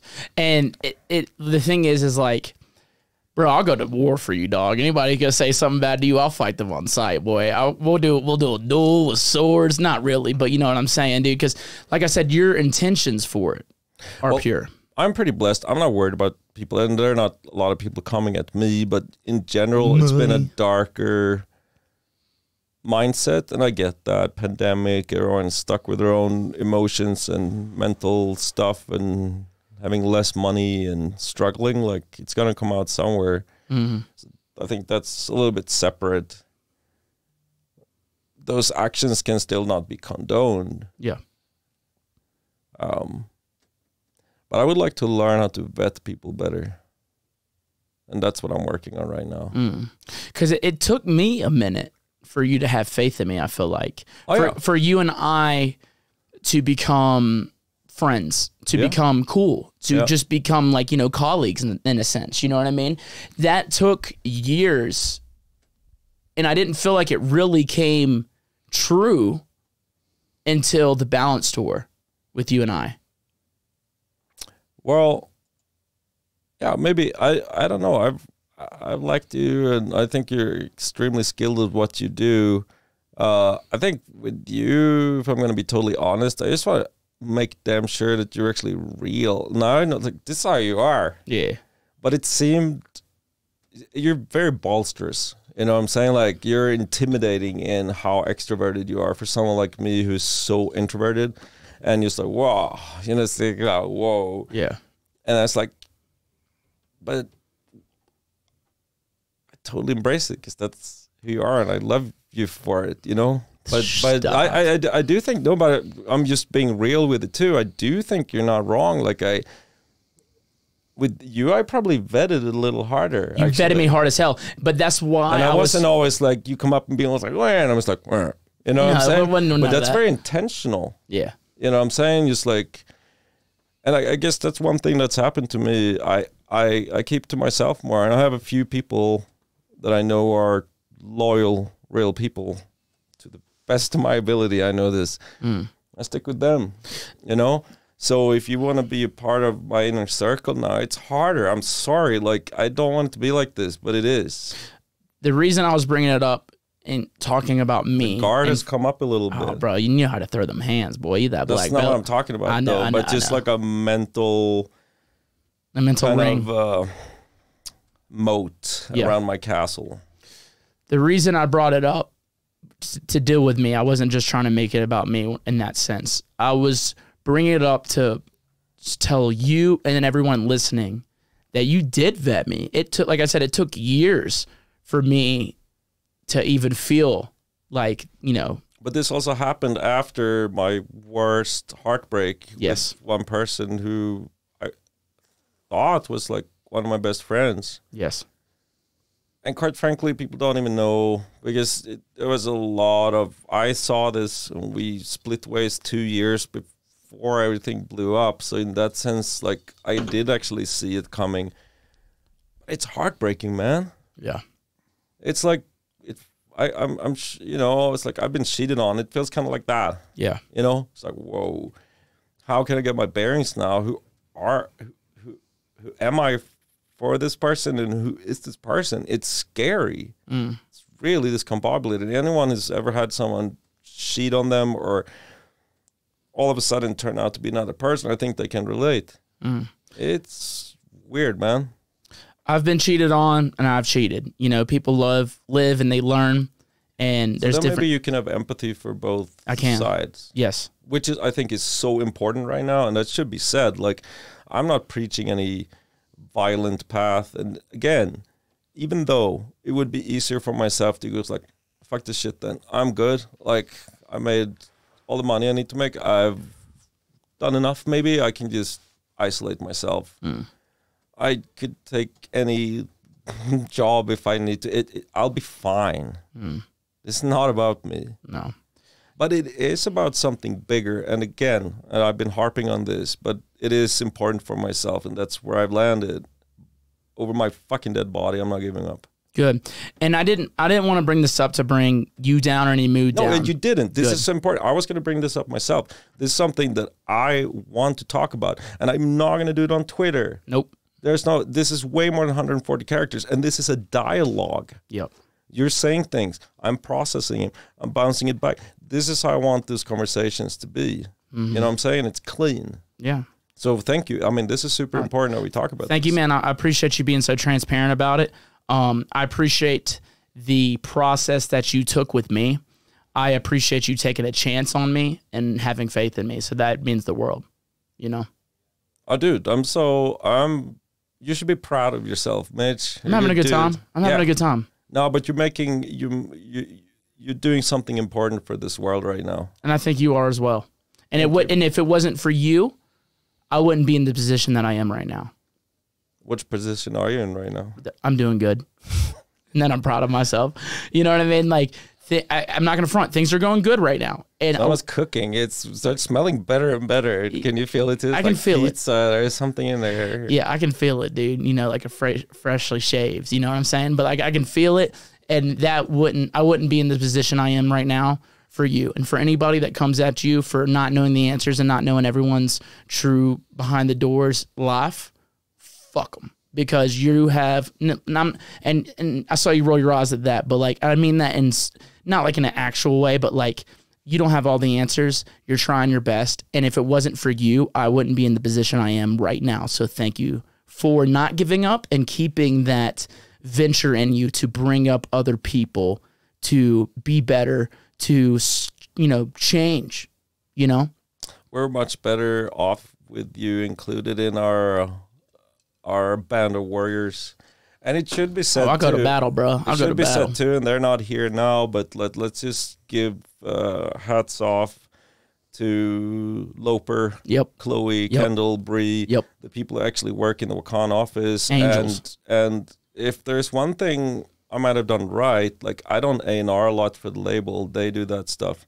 I used to be, I micromanaged all the merch because I'm super interested in fashion, but you can tell, bro. Look at you. You look like a damn. You look like a damn. Damn Christmas tree. Yeah, you looking like a guy. Christmas season is definitely coming. You looking like a gay juggalo, dude. You look fantastic. I appreciate it. Did you know when I moved to America, I found this super sick hoodie. I loved it. I had this man with a hatchet on front, it's red, and I was like, dude, I need this. I started wearing it. And people was like, oh my God, I can't believe you're a juggalo. And it's like, what do you mean? What are you talking about? I don't even know what a juggalo. I didn't even know that ICP existed. Oh, right? I just saw the hoodie. I was like, this is sick as fuck. I want it. I started wearing it. And I couldn't believe how much hate I was getting. It's like, it's the most punk rock thing ever. Yeah. So punk rock. And then I actually found out more about ICP. And I love them. I think like our culture, they're just like Wooks, like it's the same thing. Yeah, we're the Wookalos, they're the Juggalos, you know? It's the same fucking thing. I don't know. I've never been to one of these parties, but it seems to go, bro. Yeah. If you go with me, I'd go. Dude, I would go with you tomorrow. I'll cancel my show right now. I One of won't my really, friends but was offered to play one of those parties. I want to play The Gathering. That's on my bucket list. Honestly, if I'm being real with you, a goal of mine for my next Wakan album is to have a feature from ICP. Dude. That's Violent J, whatever that is. Yeah, Violent J, Shaggy 2 Dope. Yep, Yeah. he's got it. Look at this motherfucker right over here. That's honestly a goal of mine for the next album, Wakan album, is to have What are you ICP. cooking? Cooking? I don't know. It smells or is Kaylee might be cooking. Kaylee, Mike's girlfriend, she's an angel. She'd be What's on the cooking. menu? I don't know. I should go up there and check. Yeah, I smell it too, man. It smells good. Spaghetti? Who knows? Spaghetti. Speaking of spaghetti, this is the question that Sharky had earlier that I thought was fantastic. It's cool that I do it. Yeah, dude, you ever have someone come up to you and be like, I don't have anything to sign, but can you sign my spaghetti? Oh yeah, it's actually happened. No but shit, dude. It wasn't a Ziploc bag, but yeah, I've literally signed a Ziploc bag with spaghetti. It's not the worst thing I've ever signed. What's the worst thing you've ever signed? Dude? I don't know. My whole life is just roses, I rainbows. ain't- Everything is great. Would you sign a cock? Be honest. No, there would be no. I'd sign a dick, dude. I ain't never signed a dick. I signed a dildo. I've signed some titties and I signed some ass. Now, I've stopped doing that because I'm a taken man. People will be like, can you sign my tits? I'm like, negative. I know it's a little bit same for me. So I don't know. I don't mind I want to make people happy, I do too.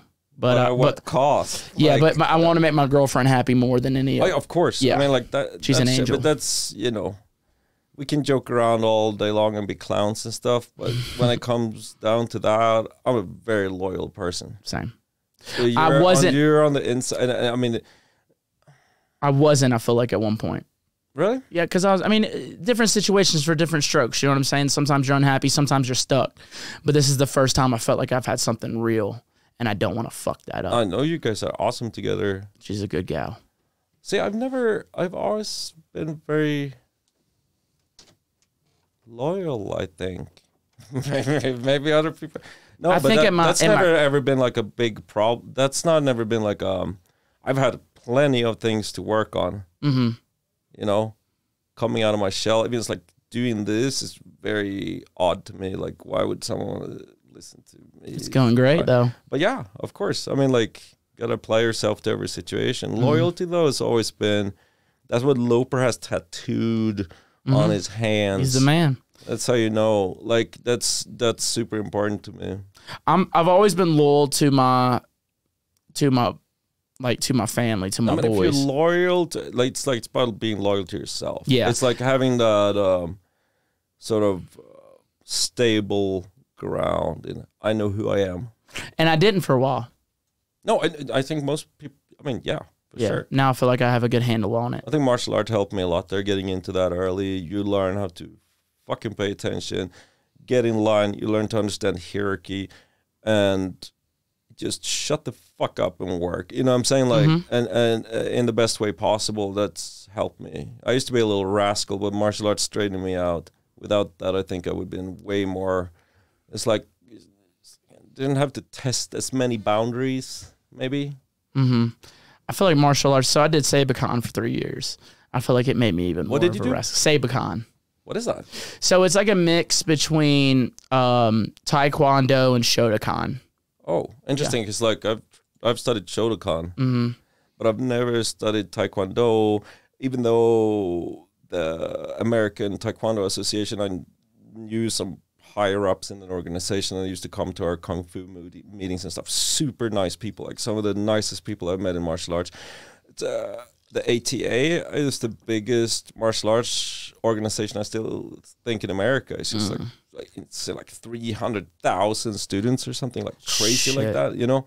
Well, I don't know. I'm just spewing out numbers. I could be totally off, but it used to be Taekwondo is in Europe. That's not a big thing. yeah. But I have a huge respect. Like, all martial arts are great because ultimately the world shouldn't be a battlefield, but it teaches you other things. To me, I'm sorry, it's like a spiritual path. And very tangibly, you learn how to apply yourself better. A good example, for example, retention. If you can do 108 moves that has its name, you can also execute it. Remember the order. Remember the name each move has. School becomes easy. Yeah. So that's one of the biggest takeaways. I became a lot better in school. I never was good at school, man. You're talking to a state champion, actually. I don't know if you knew that, dude. In what? In Mississippi State Games. And then, so also in the, it was like a karate, like a organization of where we had tournaments and stuff. I won. That's amazing. Yeah, I won. Congratulations. Number one, I got some. You're a winner. I mean, dude. but that just because you apply yourself. Yeah, I actually was, whenever I was into martial arts, it was something that I was doing when I was home in the morning before I got on the school bus. Like, it was something I was pretty passionate about for a while until I discovered skateboarding and titties, pretty much. I was, I was younger. One thing doesn't exclude the other. Yeah, I know. But I just got older and my focus went more towards playing with my bands and, just being more punk rock. That was just my thing for a while. And, I had a little bit of a dark stint where I was fighting and doing things. I used to be a lot more angry person when I was younger. But to me, the martial arts has always been a very internal thing to ground myself and to keep myself well put together. balanced. Yeah, balanced. And it's really improved my cognitive abilities. That's what I noticed. I had very good grades. I graduated with a 4.0. Like, I had perfect grades. And I also took school seriously. But that's the thing. Like, I think some people, including my own son, who's now 23, he has repeatedly said to me, it's like, almost like he thinks that because he didn't apply himself to school as much. I didn't either. Because he's almost like too smart. Like, why would he? It's not interesting enough. It's like, why am I doing this shit? And so I have a huge respect for that too. And for the people who don't really find, their path within academics, like, don't fret. Like, neither did I. I'm like a DJ. You know what I'm saying? Like, I have some good ranks in martial arts. I have degrees in psychology. But this is what I ended up doing. Like, there's always something where your brilliance and excellence will sort of start speaking from you, There's something that makes everybody uniquely themselves, and they need to explore that avenue. And I think it's like a little bit like wealth. You talk about wealth. There are 13 phases of wealth. Okay. And money would only be one of them, but also having good health, having good friends, you can go on and on. But it's the same thing with smarts, I feel. A lot of the smartest people I know are maybe more like street smart, but that's how can you, if you're put in a situation, make the most out of it just based on what you have. And it's not just necessarily academic skills is going to tell how well you're going to do. Yeah, it's real life experiences. And especially as an artist, I don't think you need to be super like intellectual at all. Maybe to learn to understand the technology a little bit. And maybe to learn discipline. The discipline is the thing. But if you love something enough, you're going to want to do it. Like, I thought of this, like, I was born in the 70s, late 70s, 78 is when I'm born. So when I grew up, this whole bipolar, ADHD, Asperger's, autism, like all these big words and letter combinations in the DSM-5 didn't really, but having a degree in psychology, I can now look at that and say, oh, wow, I clock in on a lot of these things. You're on the spectrum, my man. Yeah, I'm definitely like, but I also don't like to throw it around as like, oh, that's so OCD of me that I did this. No, that's not OCD. It's just wanting a certain order. I'm trying to dramatize that, basically like, okay, if you're a person, have a hard time focusing on something for a long time, maybe it's because the fucking thing you're trying to focus on is boring and boom, sucks dude, you're not into easy. It, dude. Exactly. Yeah. And I don't think that's anything wrong. People who are really highly intelligent usually require a lot more stimulation. You better not bore them, or they're gonna. And a lot of these people, who are, you know, autistic, whatever, they're more interested in things than people. Yeah. Maybe rightfully so. And people give that as like, oh, people are sitting on their phone. Yeah, because it's a lot more fun to sit and look at my feeds than you sit like this and like maybe talk to someone, you know? Yeah. There's nothing wrong with it. It's deep. I don't know if it's even that deep. It is. I mean, It's common sense. Yeah, it is common sense. I get a lot of stimulation from going outside, whether like go fish, go hunt, fucking get in the woods, man. Oh, yeah. I think that's good. That's some good very shit right there. Yeah. Dude, but this has been fantastic. Are we stopping this now? How long have No. we been talking? I don't know, Kyle. An hour and 32 minutes. That's beautiful. That's Yeah. not enough. We're not done, my dude. We just have a different segment, a different focus of this right Okay. here. So we got a couple fan You questions. keep all this in your head. You're very good at this. I plan nothing. Okay. You're just like super good at it. Natural conversations is where I realized if I started writing stuff down, it didn't feel natural. Nothing that we've gone into, it didn't have a segue or didn't have a natural bring up. Maybe like a question or two that I had in my head, but like other than that, it's been natural, and I have more fun with that. Like you asked me if I had anything ready for this, I said Now, no. when we do our Wakan podcast, Wakan TV, Loper preps a lot of stuff because he's a prepper. He's you the know, king of that, and I'm good at just. I never pray anything. I'm good at going off the cuff, my dude. Yeah, you really are. But and that's also a skill. Like, I feel that's something I sometimes struggle with because I can rant like a motherfucker. If you haven't Yeah. noticed. But I've had deep conversations with you, dog. I know. But I digress. Yeah. And then getting from that back to the thing again is sometimes a little bit of a stretch. But you're very good at keeping those things stored away, compartmentalized, and then whoosh. I try. Yeah. That's something I tried, and I've gotten better at it over the years, especially doing this podcast. Is maybe sharper on that Your front. hair is longer. Yeah, dude, I got that fucking slut cut, boy. It's longer than y'all's. Yeah, it is, dude. Don't front. I know you were looking and judging. No, I dude. got this. I'm also in my mid-40s, so I should be happy that I have as much hair as I do. Yeah, dude, you're looking good. But I told my hairdresser, like, it was long, and I cut it back all the way up here. Didn't even have to wear these headbands, but now I do. Before we get Have into you ever had your hair whiplash you in the eye? Because that happens. Oh, yeah, every night on fine stage. hair. So that hurts, man. That's why I wear these. that hurts, man. Fashionable. That and shit safe. hurts, man. And safe. Yeah. I have like some fan questions, and we want to get to Kyle as well. He's probably got a heater. But before we do that, I wanted to bring up Wakan Fest.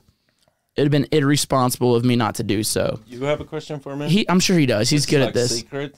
I mean, Oh, no. I usually just try to ask one question to each guest that comes through here. we're gonna get to it though. But Wakan Fest, second year in a row. Well, not in a row, but second year. It was awesome. One of the greatest experiences of my life. Got to have my family there. They got to see me do stand up. My That was dad, awesome. I had like probably 30-40% of my stand up jokes were about my dad. And he took it like a champ. I thought of that, and I saw your dad sitting in the audience, just laughing and being like totally cool about it. That was a very sweet moment. He's a comedian at heart too. Do you know that my parents have never ever seen me perform? Whoa. And my grandma, who's now passed away, bless her soul, she always thought that I was like begging outside people with an acoustic guitar and a fedora, because that's what hers like. Oh my God, I can't believe you want to be a musician. That's horrible, Martin.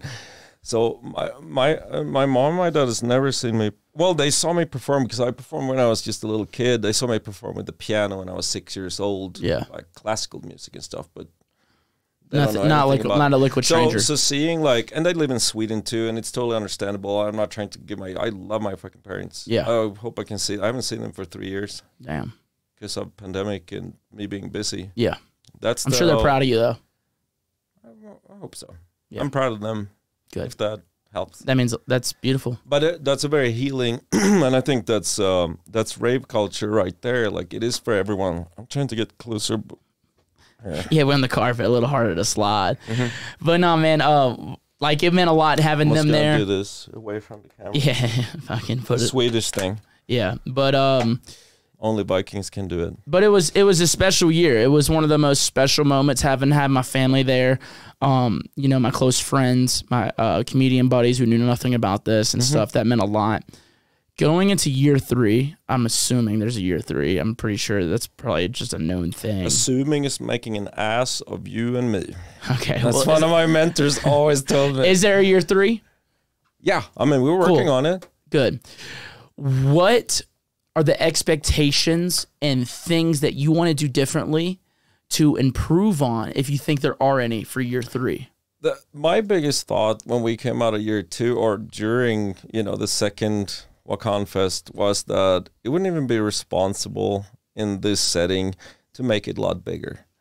Now, there are a couple of extra pieces of land that could be used for Mulberry Mountain, basically another camp spot. We can pack in some more people. But, dude, the infrastructure there, I feel it was like, we had like 6,000 people in that little clearing for the first night. And I was worried that someone's going to get hurt. Like, that's where I'm thinking, right? I think we need to grow very responsibly. And I don't feel like Wakan Festival doesn't have to become, you name it, like huge. Or it's not the more people showing up doesn't make it a better festival. True. But maybe we want to do something aside from that. That's what I'm talking a lot to Loper about right now. I'm trying to convince him. It's like, no, you can work harder. He's already working so hard. So it's just a question about that. I don't want to change a lot more than I want to have better infrastructure, shorter lines for people, always improve on security, improve on people just being comfortable and feeling like they're special, because they are. And between the first and the second year, also because we're living in a harsher climate where people are more angry, we got more complaints the second year. I read all of it. I listen through all this thing. So does Chloe and Loper and Wayland and Dan and my entire team that puts this together. So it's more about like those things, just like finick around with those parameters to get it more enjoyable. Maybe we'll make it smaller. That's just my idea.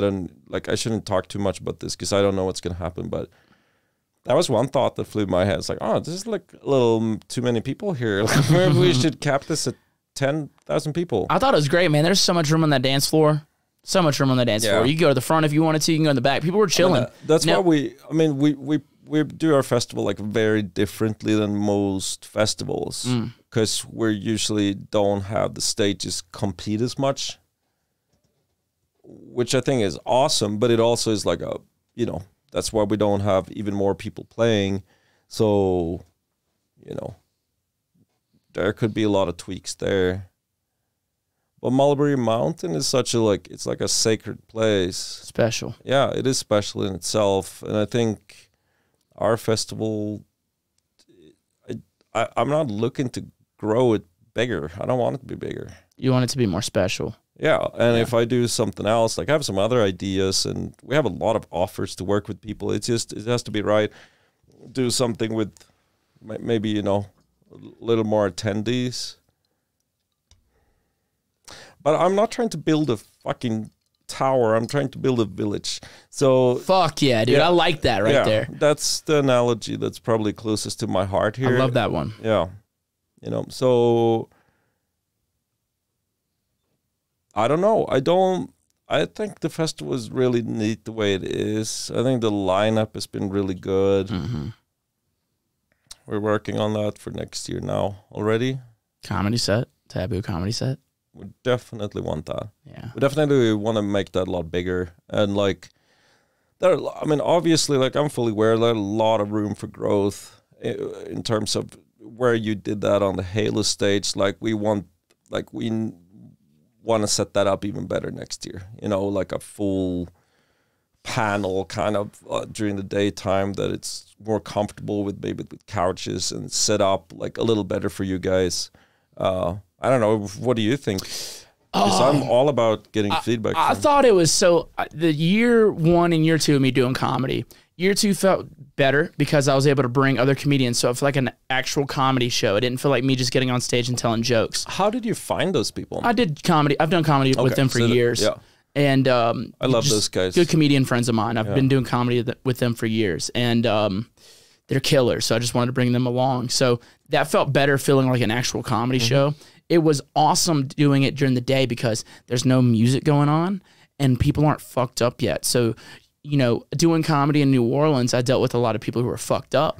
And so they want to like add and like Hecklers. heckle. They're Yeah. called hecklers. Hecklers. Yeah, I've exactly. And during the daytime, and I can't tell you how many people told me how amazing it was for them to start their day with laughter. I felt like that too. Yeah. How do you deal with hecklers? I fucking talk shit right back to them. Yeah. You got to beat them. You got to shut them down. You got to heckle the hecklers. Yeah. You can't just let them walk It's over the same you. as a Swedish DJ. Yeah. Gonna go over them. But I like that it was before any music. They kill him with kindness. It was cool because if people were there at the set, they were there for comedy because nothing else is going on. The only thing that was going on was comedy. And I liked that. I don't want to change that. No, that's exactly how I'm thinking it too. I just want it to be even better infrastructure. Maybe longer. Yeah. Maybe longer. Bring more comedians to help encourage people to bring some chairs. How long? So when you work on a set, like comedy set, what's your ideal length that you'd like to do? You did half an hour. Yeah, I did 35 minutes. Okay, yeah. I'm happy. I'm comfortable with that. That was a set that I was ready to nail. It was 35 minutes of stuff that I was confident in. Now, if I had like longer than that, it might be some stuff that I'm still working out that I'm not as confident in. So that's a good set. And how do you get your practice? Doing stand up, So you go to open mics and getting booked on shows, open mics, you know, all that stuff, whatever. Just practice. You know, you don't know if a joke works unless you do it on people. So that's the way to do it. And even if you do it on one group of people, the second group, I mean, that's different. how it is DJing, you know, it's like, oh, this song usually goes off, but I guess. Yeah, I mean, I did comedy in New Orleans, and some of the jokes I did in New Orleans don't work here in Denver. Dude, this tour has been so eye-opening with that. Like, I got so much fresh music that most people don't have. And I make edits of everything I play, so, you know, even your songs Bro, are that edit different. you have is So Dark is so good. Yeah, because it's Paper Planes by Yeah, MIA. it's hard, it's so hard. it hits, you know, in a different way, and there's a little but that, like, a lot of that shit,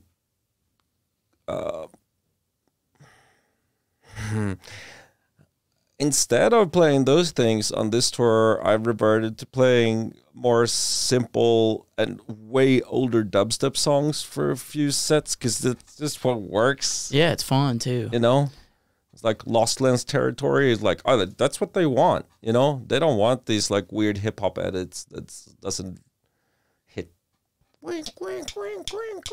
You know, so is comedy like that? I'm gonna too? sample you making that noise. Pyong, pyong, pyong, pyong. Wah! I'm sampling all this. I'm I'll sampling all see that. you. It's going on your label, bro. It's going on your Copyright label. infringement. It's my voice. No, you can sample me all you want. There we go. I'm just be grateful if someone did. I'm gonna. You think I won't? You think I'm Is scared? comedy like that too, though, a little bit? You sample real life shit.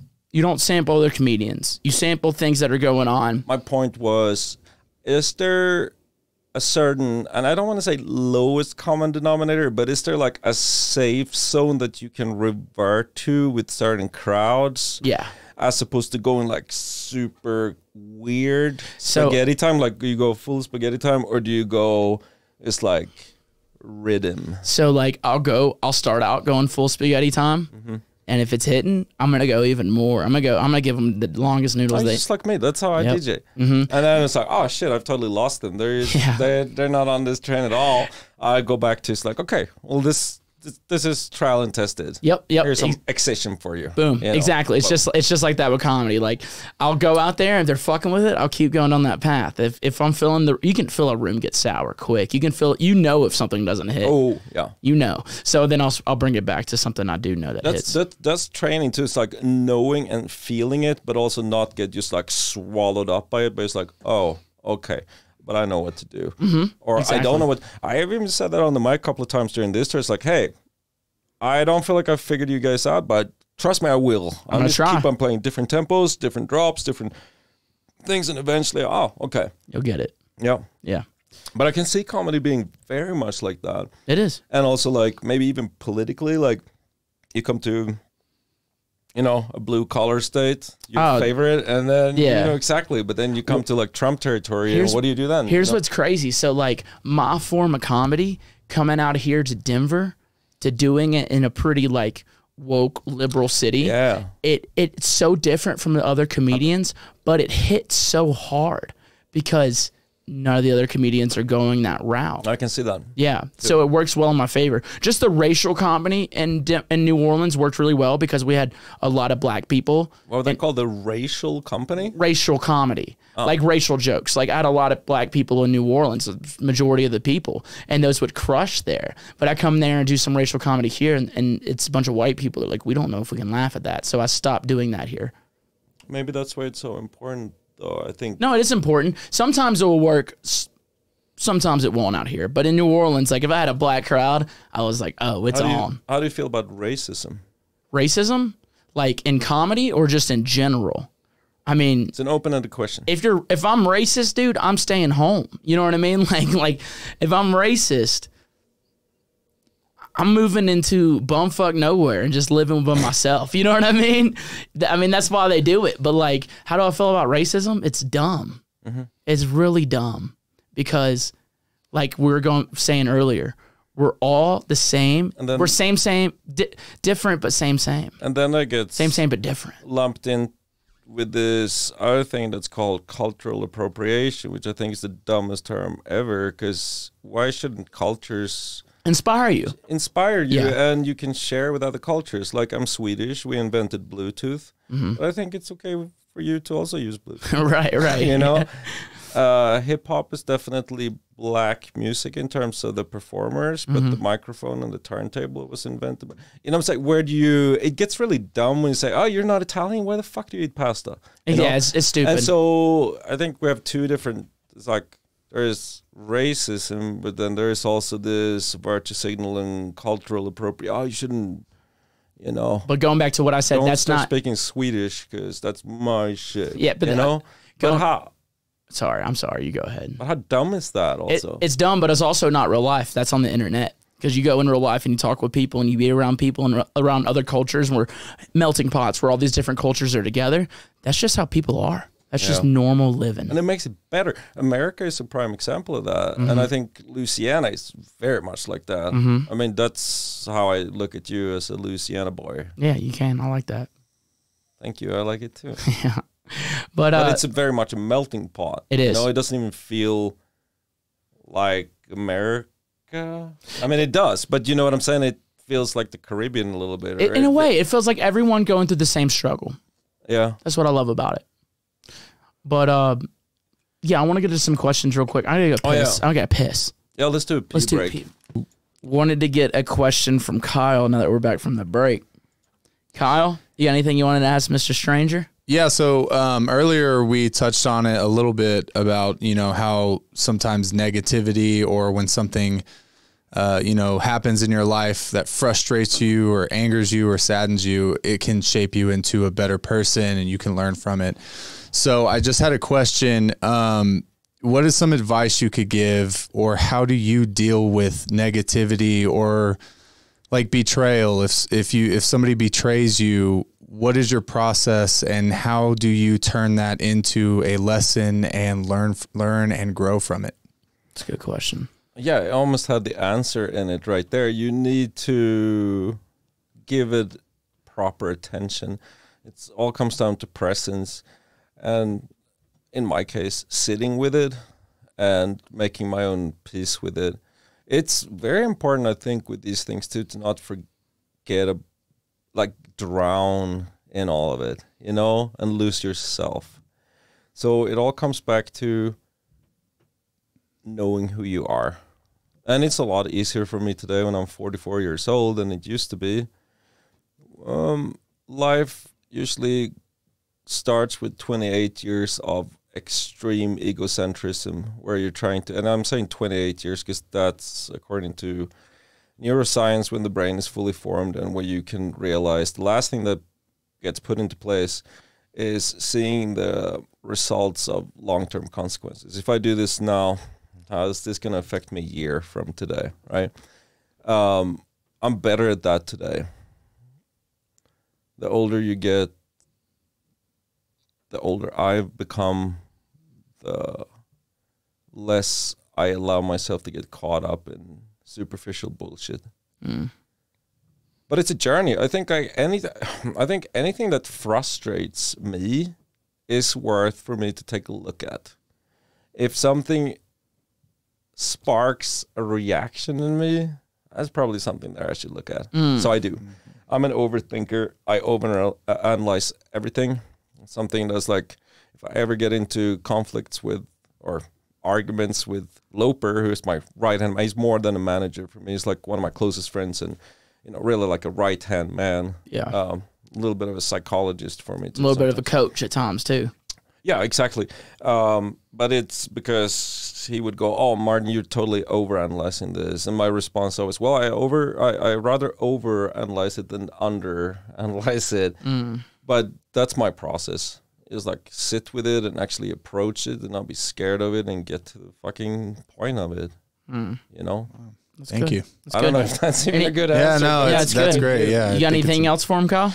No, I think that'll do it for now. But thank you for answering that question. I appreciate you. Cool. Yeah, man. We had a lot of fan questions, but I narrowed it down. Don't you have any like really confrontative questions? Because I love those.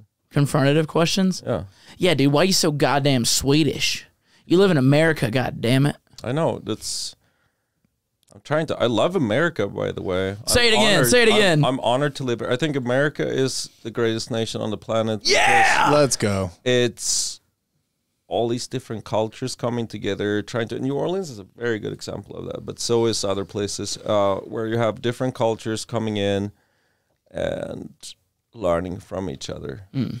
Obviously, I'm not a big fan since I'm adopted into a Native American tribe. I don't enjoy that part so much and seeing their culture not thriving as much as it could do. But all in all, cultural appropriation is awesome as long as you don't take advantage of someone else. True. Eating pasta wouldn't be one of them. Get inspired. Exactly. Don't steal. Yes. Yeah. I mean, music is very much like, I think like my whole thing as a producer is that I've just mutated genres my entire life. I love African music. I love the island music, Caribbean music, Jamaican, usually reggae, ska, the dub, which is more of a way of processing music than an actual music style. But like, it's one of the things that I enjoy the most about our culture today is how open it is. I mean, that's why I loved your, what do you call it? The pop album? Comedy record. Comedy record is what you call it. But Songs Your Wife Leaves You To. It sounds, it sounds like pop punk to me. At times, yeah. In a really good way. And it's a huge compliment because it's, it just shows how diverse you are as a producer. And I think that's a great example of not painting yourself into a corner as a producer and also staying inspired, and you're probably a little bit like me there because like 80% of what I make is down tempo. That's not necessarily reflected in my releases or what I play out because a lot of times at a show people come to get fired up and vent. Leave it on the dance floor like we had said. Yeah, exactly. But for myself to keep inspired, I need to go to other places, and for me, that's the down tempo or the really weird stuff that I make. And for you, maybe that's the comedy, but it's like a good record. Yeah, that was my point. I wanted to make it undeniably good, but also stupid. You know what I mean? Like the things I'm writing about, the songs that I'm writing are actually pretty dumb, but they're done undeniably well. And that album was for me. I didn't do that to please. That I did that for fun. I was having fun writing that record. It was something inside of me that I wanted to create, and it was just a fun little project. And it meant a lot whenever you listened to it and you told me that you liked it. I was like, thanks, man. The recipe for success is supposedly unexpected but relevant. You need to do something that's like relevant but also unexpected. So maybe that's what you're talking about a little bit there. I Maybe. wouldn't say dumb. It's dumb in a fun way. Okay. In a fun way. I remember whenever Loper and I first started working together, it was right in the beginning. Smart dumb. Yeah, that's good. Calculated dumb. Yeah. When Loper and I first started working together, it was in the very beginning. I was starting that album, and I just let him know. It's like, hey, I'm letting you know I'm doing this album. It's something I'm passionate about. It's something I'm doing. It's like, okay. And then I sent it to him, and in the beginning, he didn't know. He was like, I don't know about this. And then he listened to it about 2 more times, and he hits me up. He's like, this is awesome. And I was like, good. Now you get it. It's just for fun. It's nothing else other than fun. That's all it's for. I think we should do more things like that. I'm gonna do another comedy record. I already have ideas written down. Started on some bass ideas on producing, but it's gonna happen at some point. Have you ever thought of recording some type of like comedy special? Yep, I'm gonna do it at Wakan next year. Dude, I'd be so down. Like, let me know what you need and I'll make it good. We were supposed to do. I did do, but that's like, I have such a reverence for comedy, and I feel like I already harped on that for a long time, so it's all established. But yes, I'm gonna do it at Wakan next year. we want a like a Wakan comedy special. We're not a record label. We're a portal that provides infrastructure Or a for freeform culture. a charity for that. It just happens to, I'm a music producer, so we start there. But to be honest with you, I'd really like to see more of this. You know, have you seen all the cool things going on in the, Unreal Engine 5? I've been scanned into the metaverse now as like a 4K character. Yeah, Neil was telling me about this. I mean, it's sick. Yeah, he never did it himself, but I did. I met up with the Aiden, who's the guy who helps us with those kind of things. There's a whole world of cool things there I want to do. We can get into that. A comedy special would be one of them. I think comedy is extremely important. The darker the world gets, the more comedy we need. Yeah, the darker the comedy, the better the world.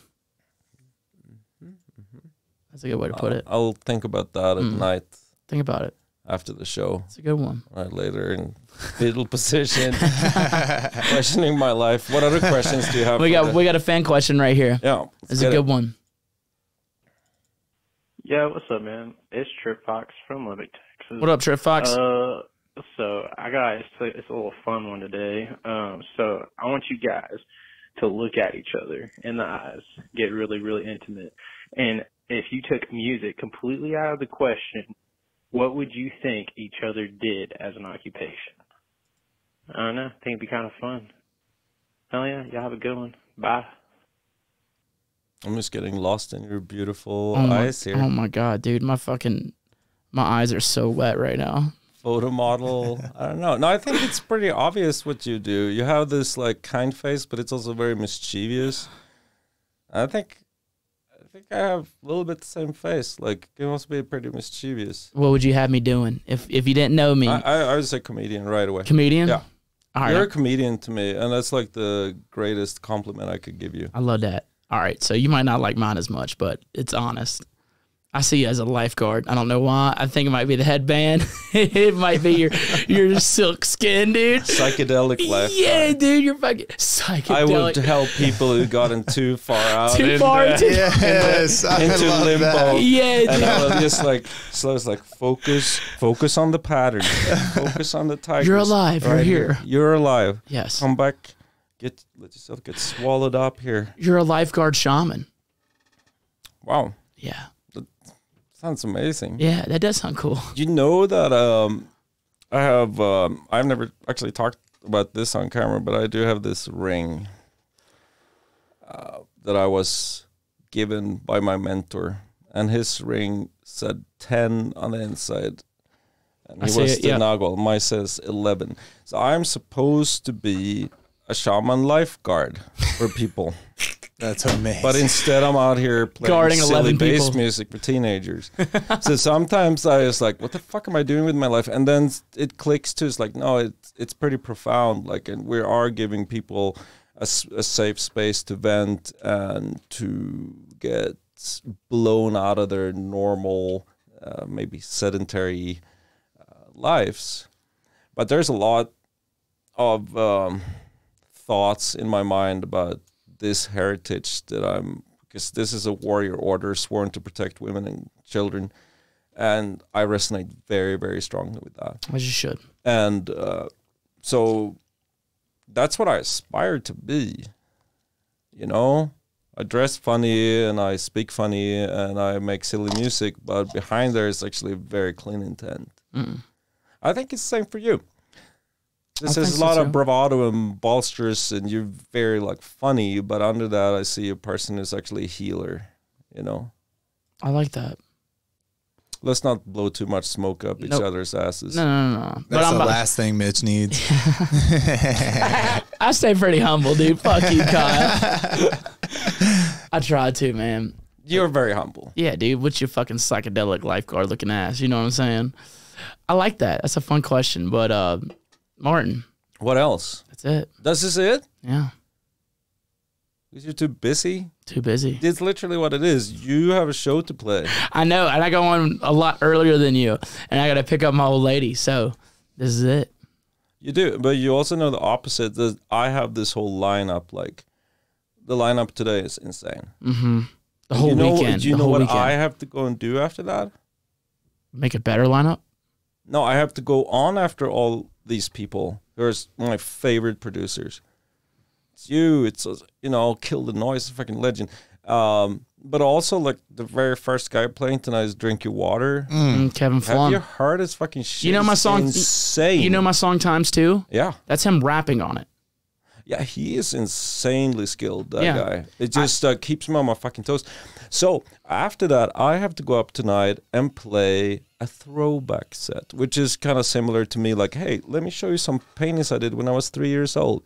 Like, all the songs I'm going to be playing tonight are 15 years old or older. The fans are going to love it. I didn't even know what a sidechain compressor was back in that day. It's oh, just my like, God.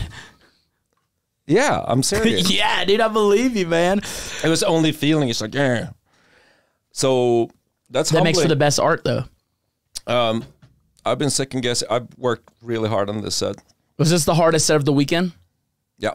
All right. I'm excited for it. By far. Very excited for it. To kind of keep it like fresh, also representative, listening to all the fans. Because I still read what people write me. Mm-hmm. I just don't always respond. But I've seen a lot of requests. I got them. Except the controversial collabs that I've decided in my heart of hearts that I'm just going to retire. I'm not playing them anymore. Because I don't want to make... Even if I make 100 people happy and 5 people just like... Oh my God, I can't believe I care about those 5 people. Here's the thing, in a sense. Is that right? What do you think about that? I think that's comedy in a sense. Doesn't matter if I'm doing comedy at Wakan Fest or at a comedy club. There's going to be that percentage of people who are unhappy with something I say, and you have to live with that. Yeah. I think in a sense that's comedy. Like, it's literally like I have to come to terms with, I'm not going to please everyone. I don't want to please everyone. I want to please myself and everyone else that's happy with it. Let's go. Well, fortunately, in terms of those collabs, I have a lot of other songs I can play. So True. You I have a feel lot of like music. in that sense, it's not like I'm not like giving up a part of my own like integrity by not playing it. It's maybe just like saving a few people from not being pissed. That's true. And the rest are probably going to be happy enough. It's a different. It's different in its own way. Like comparing that to like a stand up. Like with me knowing I'm gonna upset some people. Yeah. You know, like because I had some jokes at Wakan Fest that were like towards some of the cancel culture people, the people who got canceled. And there's people in the crowd who were like massive fans of those people who hated. This is the thing. They already hated me going into it, and they just didn't like me as it continued. You got to talk about it though. Yeah, absolutely. And comedy's the best way to do it. It's healing, probably even for the people who are in the Denial. storm. And denial. Oh yeah. Yeah. So this is where we're capping this. Dude, Martin, listen. Maybe you can come on the Wakan TV podcast. I'd love to, man. I'll be in Oklahoma City in December. Okay. I'll have a date for you, and we'll get her Awesome. done. I'll be home. That would be awesome. Good. We'll do it. Yeah. Martin, before we get out of here, I just want to say thank you, not just for coming on here today. This means a lot for you coming on here. I feel like this is something that I've wanted, the fans have wanted. This is something you're normally comfortable with, and I appreciate you stepping out of your comfort zone for me and for the people. And I appreciate, I'm trying not to get emotional here. I appreciate all the things you've done for me and for you being you. The world's a way better place because you're here. and I'm a better person because of you. Dude, thank you so much. And I feel the same. You're a shining star, Mitch. And I love you. I love you, man. Thank you so much, man. For real. Love is the answer. It is. You're an angel. Anything you want to let the people know before you get out of here? No. Good. I don't know. Baller. I love it. Gangster, dude. No, mic drop. You should punch my mic and then hit me and Kyle. I That'd be feel like it was pretty extensive. And at this point, I'm just like, I don't even know. Was this any good? Like, this was It amazing. was fantastic. This is one of the this is gonna hold a special place in my heart forever. awesome. Well, I feel the same. It's super easy to talk to you, and I'd love to do it again. Yeah, me too. And we'll keep trucking in the free world. Absolutely. Thank you, Kyle. I appreciate you, buddy. Yeah, I want to thank you, say brother. thanks to all the people still supporting. Like, hey, I've been doing this for a very long time. Some of my fans have come and seen me play like over 40 times. Like, you know, I have Yeah. some hardcore fans, and that they're still showing up. It's like, that's special to me. So I want to say thank you to the community that's given me this conviction to just keep on pressing in this culture that I love so much. But I wouldn't be anywhere. You can't exist in a vacuum. So thank you sincerely. I fucking love the Wakam fam. The best. Yeah. They're the best. And thank you for And thanks for being part of it. thank man. you for It's- allowing me in this family, man. I feel Hell yeah, dude. I feel accepted and I feel welcomed. That means a lot. You are. It means a lot. So thank you. Thank you, Kyle. Appreciate Thank you, you, buddy. man. Thank you, Kyle. And Thank you. I appreciate everybody listening to this week's episode of Talks with Taboo. I will see y'all next week. Love is the answer. Love is the answer. I mumbled that. Peace.